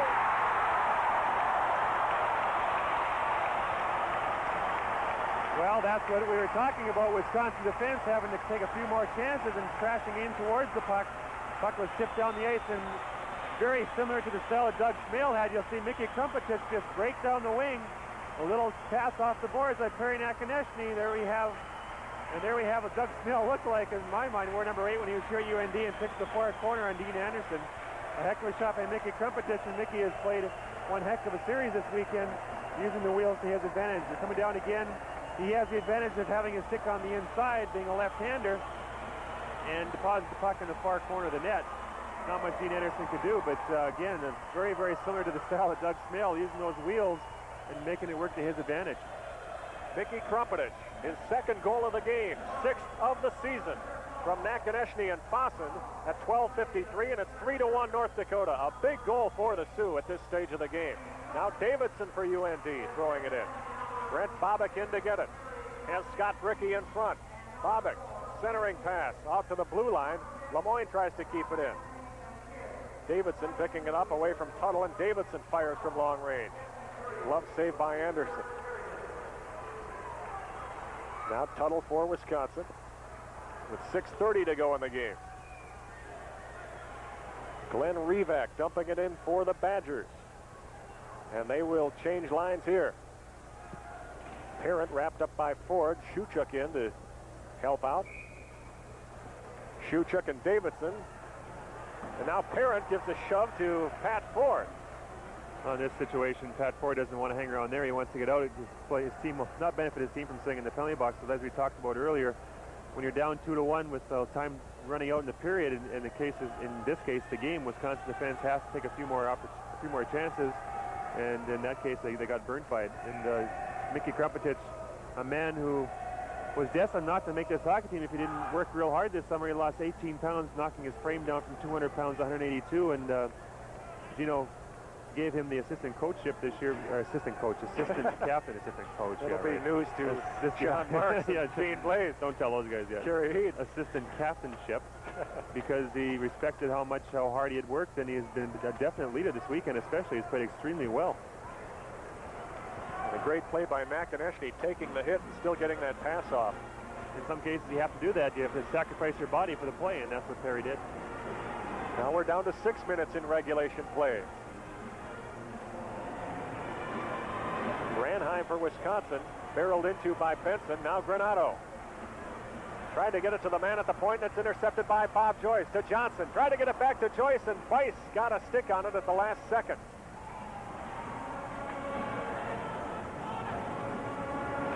Intercepted by Hrkac. Tied up by Granato. Into the corner it goes. Sable trying to spin away from Johnson. Can't do it. Now Ranheim in a chase for it. Howard gets there first. Couple of runaway freights there. Now the Badgers come out. Hrkac pokes it behind for Tarek Howard. Wisconsin changing some players here. Here's Tom Sagasor, number 19. Deflected wide. Howard off the glass into the... No, it did not go into the crowd. Stayed in bounds. And UND uses it to change lines, and they call it icing. 5 minutes to go. We'll take a break.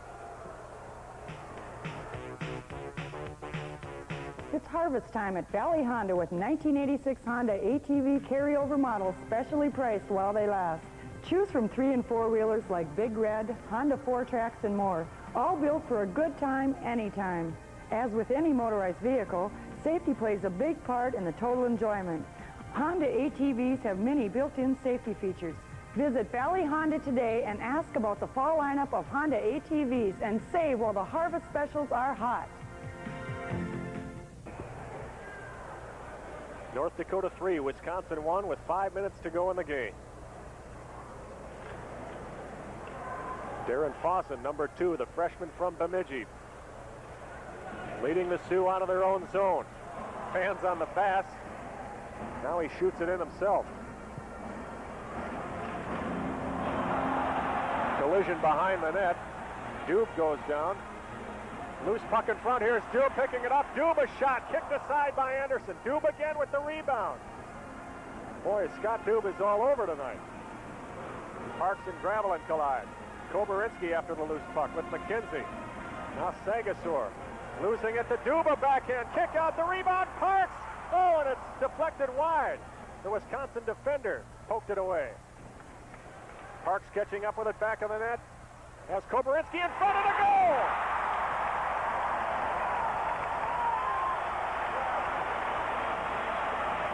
Well, there's some time for celebration now. I think a lot of questions have been answered by Gino Gasparini's crew tonight. Can they rise to the occasion and play well under pressure? And they sure have. Again, just good heads-up play. The bump game has been very effective as they've knocked the Wisconsin players all over the ice tonight. As you see, the replay is, well, there's the referee. Pass just in front of the net, and Koborinsky is standing very, very shallow. Whether or not Dean Anderson even saw him stand there, I don't know. He seems to be very shallow in his net. He's not challenging too much. But again, the shot caught the far corner of the net. But again, I'm sure there's been a lot of questions answered tonight. As the fans in the stands had to be wondering whether or not this young UND hockey team could rise to the occasion under a lot of pressure, and they sure have showed this weekend that they can play with the best of them. And hey, if they win this one tonight, which it looks pretty positive they will, that's 8 games in a row and 1 game away from tying the all-time record for the fastest start ever by a UND hockey team. Koboritsky is 5th of the season. Parks and Fossen the assist. 15:48 the time. 4-1 the score. And whether or not this team will rank up there with one of the best of all time in UND history, it's hard to say. It's a long way to go in the season, but if you get off to a start like this, you can bury a lot of people very quickly, and even if you do hit your mid-season slump or a slump or whatever time of the season you happen to hit one, if you're so far ahead, you're not going to be hurt by it too much. If UND holds on to the win, they will be alone in first place tonight. Intercepted by Ford, backhand and a goal! Pat Ford. And it's not over yet. Well, if you give Pat Ford an opportunity like that, he's going to burn you on the situation. It seemed that I wasn't watching the play as I was kind of catching the breath myself here, but someone threw the puck right onto his stick as he walked in the middle of the rink. Just a lazy kind of pass across the middle. I mean, it was Mike Lemoyne, and there's Pat Ford standing right there. When you're that far in your own zone, you don't want to be backing up. You want to be positive. You want to get the puck out of your zone. Mike Lemoyne's awful shallow, and Pat Ford is just taking a chance and gambling a little bit at this point of the game. When you're down 4-1, you have to. Mike Lemoyne put it right in his stick. Again, in defense of Mike Lemoyne, sometimes things just happen very fast, and I'm sure as soon as he saw what he did, he wanted to kind of crawl away and hide. Ford, his 3rd goal of the season. Now Ford taking a swing at Lee Davidson, and Davidson skates away smartly, hoping to draw a penalty. Kidd going in to have a few words. Well, the officials get between Kidd and Pat Ford. Ford will go to the box. Well, an excellent play by Lee Davison, not getting sucked into taking the retaliation penalty, and whatever he did to draw that penalty. And to see Pat Ford, he's gone. I believe I won't speculate on what he did, but it looks like it's a 10-minute misconduct along with it. So Pat Ford, after scoring an unassisted goal at 16:02, leaves the ice at 16:12.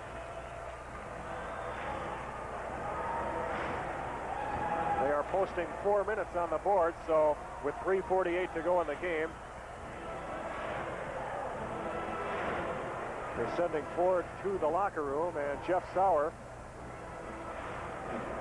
shaking his head because now any hopes of a comeback for Wisconsin are not going to be improved by playing a man short. Well, no matter what anybody does at this point in the game, you pretty much have to take it and walk away from it. And unfortunately for the University of Wisconsin hockey team, Pat Ford was unable to ignore that little shot. Whatever happened, we did not see it.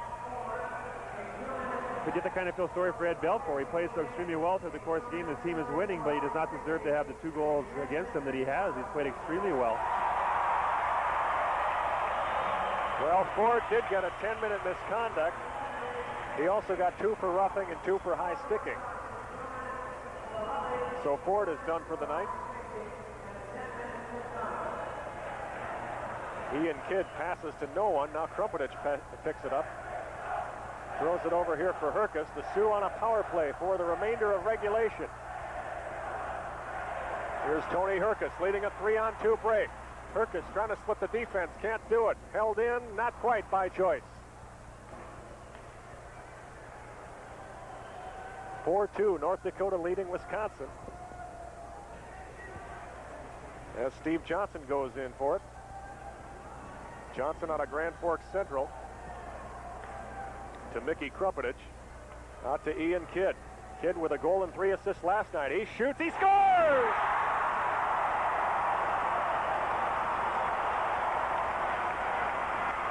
Well, talk about a rifle of a shot. All Ian Kidd did was get towards the middle of the rink, and that's a set play where the defenseman creeps towards the middle.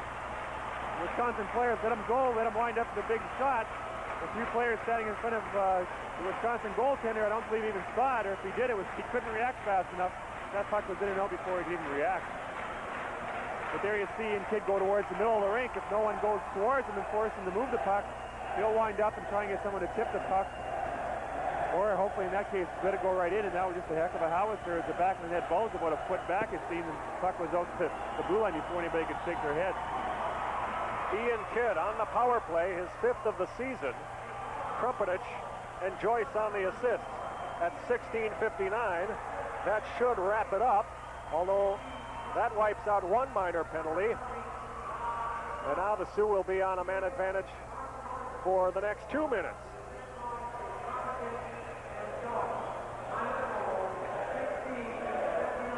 Now Koborinsky moving in to take the draw with Ranheim.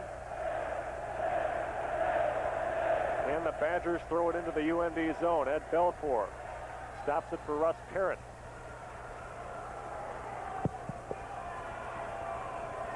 Koborinsky, Davidson, and Parks up front. Davidson tossing it in. Parks after it with Sable. Now Koborinsky. Bouncing puck picked up by Ranheim. Here's Ian Kidd. Throwing it over for Parrott.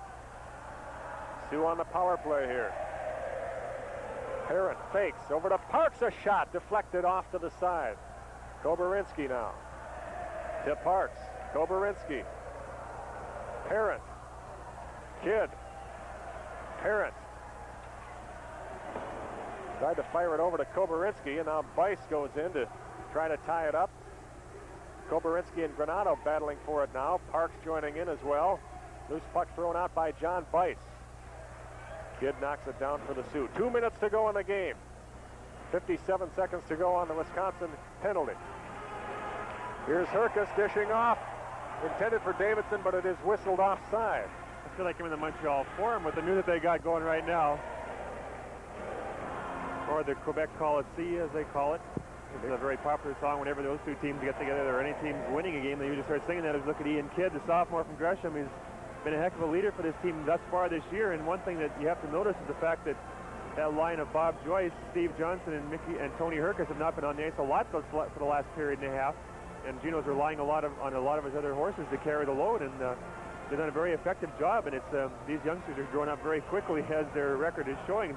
They say losing builds character. That's a bunch of malarkey as far as Gino's concerned, and winning builds it faster. And those guys must have a heck of a lot of it right now. UND in the lead, 5-2, with 1:40 to go in the third period. Here's Steve Johnson. Back of the net, Tony Hrkac, leader of the Flying Circus. Here's Kidd, a shot. Stopped by Anderson, the rebound. Joyce takes a swipe at it, and it won't go.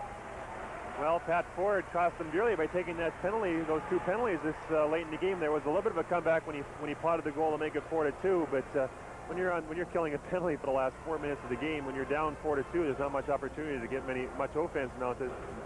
As the players in the Wisconsin bench are kind of hanging their head, and I'm sure Jeff Sowers will be kind of happy to get the heck out of town and hopefully work on something for next weekend.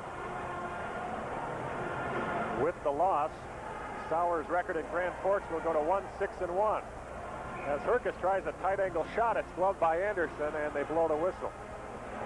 Well, Tony Hrkac has sure added another dimension to this hockey team as he stands behind the net there instead of working from the point as they usually do. He works behind the net, pulling the old Wayne Gretzky, Mario Lemieux type, where he stands behind the net and just kind of tries to get the Wisconsin players to focus on him and have the players, his teammates, sneak in front of the net. In that case, Dean Anderson made the save when he tried to sneak back out in front again. But he's had a heck of a weekend, and so has the rest of his teammates. Anytime you sweep Wisconsin, it's a heck of an effort. UND will go to 8-0 after tonight and be alone in first place in the WCHA with 16 points. Minnesota won today, so the Gophers will stay in second at 14 points. And next weekend they head to Michigan Tech up in Houghton, Michigan, as we said, and that's a tough place to play up in Houghton, Michigan. It's the northern peninsula of Michigan. It's a very quiet kind of a town, but it's a tough place to go in to play because the rink there is a different type of facility. It's a nice big rink, but the fans are also very similar style as here. They sit right on top of you, and it's very intimidating if you've never been playing in a situation where fans are kind of hanging right over top of you. Back to the action now. Joyce out to Parrott, a drive wide. Rebound in front. Here's Joyce, a shot blocked at the defense. Parrott trying to keep it in, and it's knocked outside. Steve Tuttle now for the Badgers, battling with Lemoyne. Wisconsin now at full strength. We've got 55 seconds to go in this hockey game.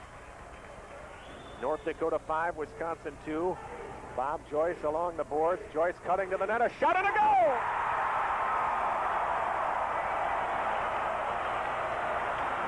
Well, when it rains, it pours. In this case, Bob Joyce allowed the free wheel a little bit, not playing a body on him, using the Beach Alive all night. He's got that good quick release, something he's worked on a great deal over the last couple of seasons. You see him wheeling and dealing in there. No one really grabs gets a hold of him or knocks him down. And if he's allowed to walk in like that, there's a good quick wrist shot. Dean Anderson comes out, cuts the angle down.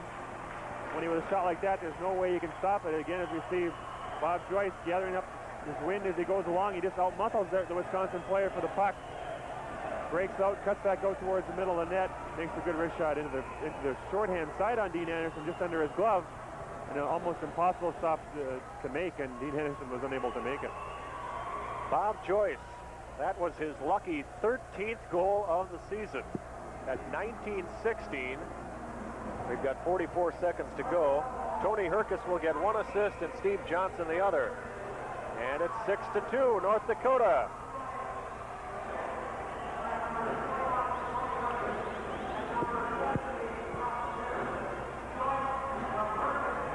Paul Stanton for the Badgers off the stick of Tony Scheid. And it's just a matter of time now, 28 seconds to be precise. Mal Parks for North Dakota, shooting it in.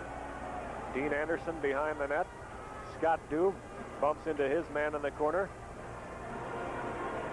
Koborinsky, a four-player tie-up, Gravelin and Stanton in there, and of course at this stage of the game, you hate to see this happen. A little bumping there, but that breaks up quickly.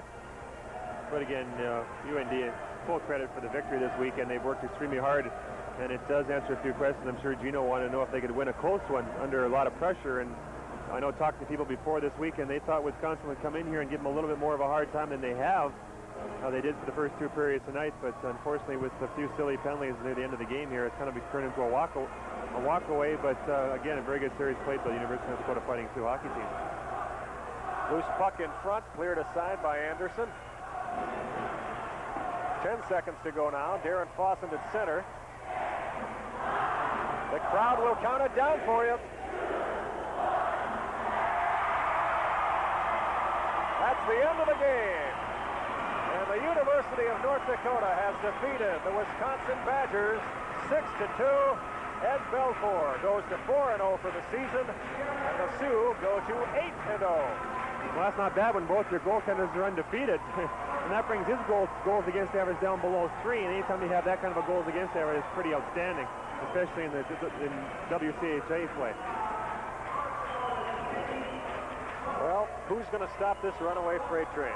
Well, I tell you, Michigan Tech is a tough place to go into, and Michigan Tech has been playing better hockey of late. So next week again, it's one of those nail biters, as I'm sure Gino's going to try and get them prepared. But when they're on a roll like this, to get on top of that wave, it's like surfing. When you get up there, you don't want to get off. And I'm sure that when the confidence this team is building for themselves is unreal. But when you play on the road, it's tough in this league, and it's going to be interesting to see if they can answer to the call again. Let's face it, they're not going to win every game this year, but who knows when they're going to be stopped. I wouldn't want to predict it, that's for sure. I'm not going to even come close to predicting. Who knows indeed. The saves in that period. Wisconsin goalie Dean Anderson had 14 for a 3-period total of 27. And Belfour only 4 saves in the period for a total of 27 as well. So the saves evened out, but in that third period, UND kind of turned it around and put the heat to Dean Anderson. Well, Ed Belfour was asked to make a couple of big saves in the second period, and he was able to. He stopped a breakaway in the third period, which could have swung the tide toward Wisconsin, but he was able to stand up, and that builds up a lot of confidence for your team when you know your goaltender is going to be back there making a lot of tremendous saves. It gives you a lot of confidence knowing that those guys are back there doing the job that you hope they can do, and when that carries over, from goaltender right out, when you get that positive attitude, it's pretty hard to stop them. Like we said, the wave is kind of starting. They're on top of it right now, and there's no way that they want to get knocked off it. The 3 stars tonight. Number 3 is Scott Dube with a goal tonight. The number 2 star, Mickey Krumpetich, with 2 goals and 1 assist. And the number 1 star, Ed Belfour, who notched the victory in goal with 27 saves. So the final score, North Dakota 6, Wisconsin 2, and we'll be back to wrap it up in just one moment.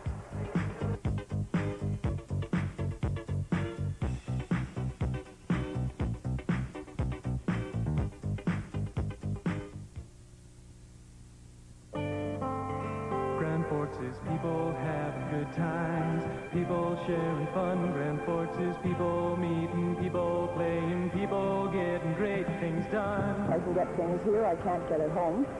You can't beat it. We've got great things going in Grand Forks. Grand Forks is doing, moving, growing, all for you.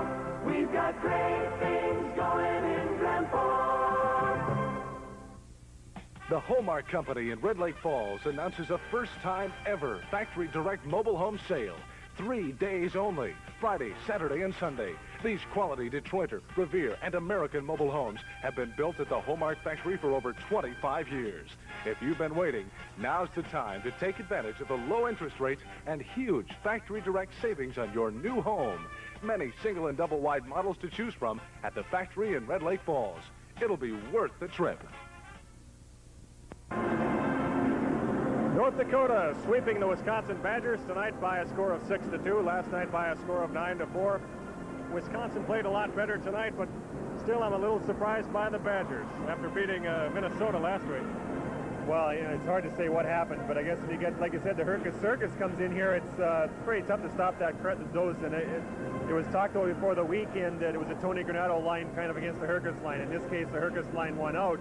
But it was the overall balance that UND showed this week, and all 4 lines played well. All 7 defensemen they had played well. You know, what else can you say?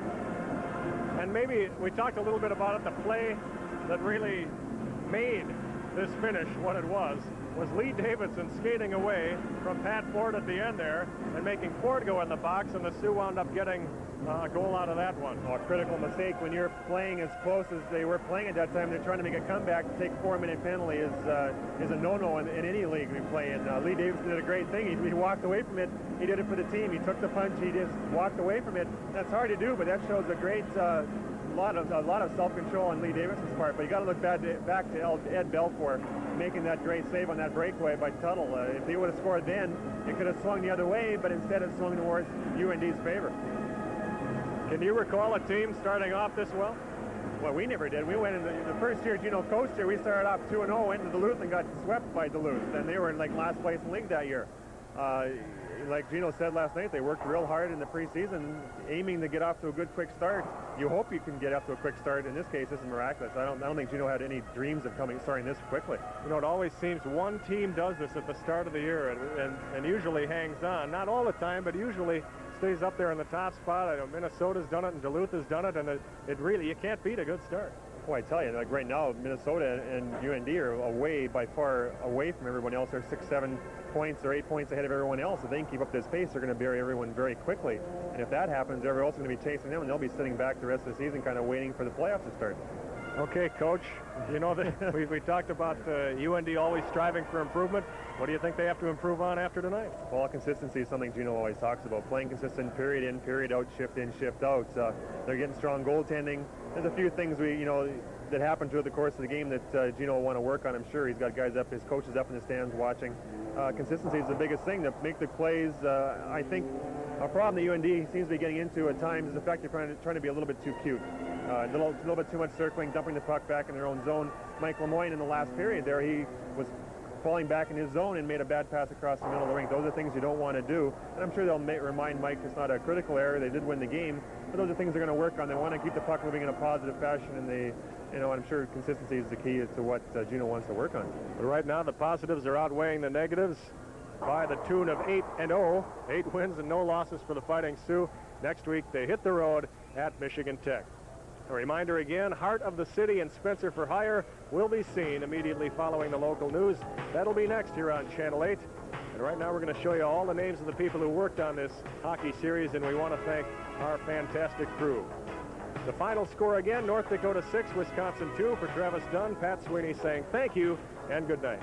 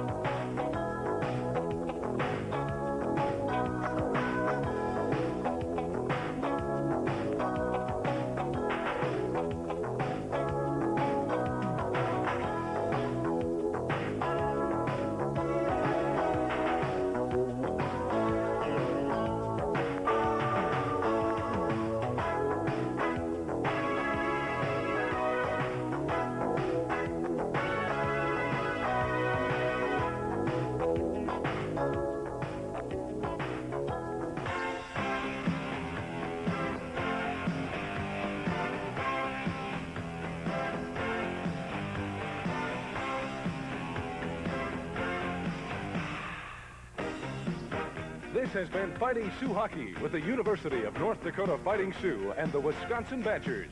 Tonight's action has been brought to you by Valley Honda, First National Bank, Grand Forks, Hanson Ford, Hofford Motor Service, the Hallmark Corporation, Blue Cross Blue Shield, the Ski Shop, Home of Economy, Fat Alberts, the Golden Q, GR Graphics, Community National Bank, the Riverbend Supper Club, Grand Forks Convention and Visitors Bureau, Wilcoxon Mall, Maury's, and Shakey's Pizza.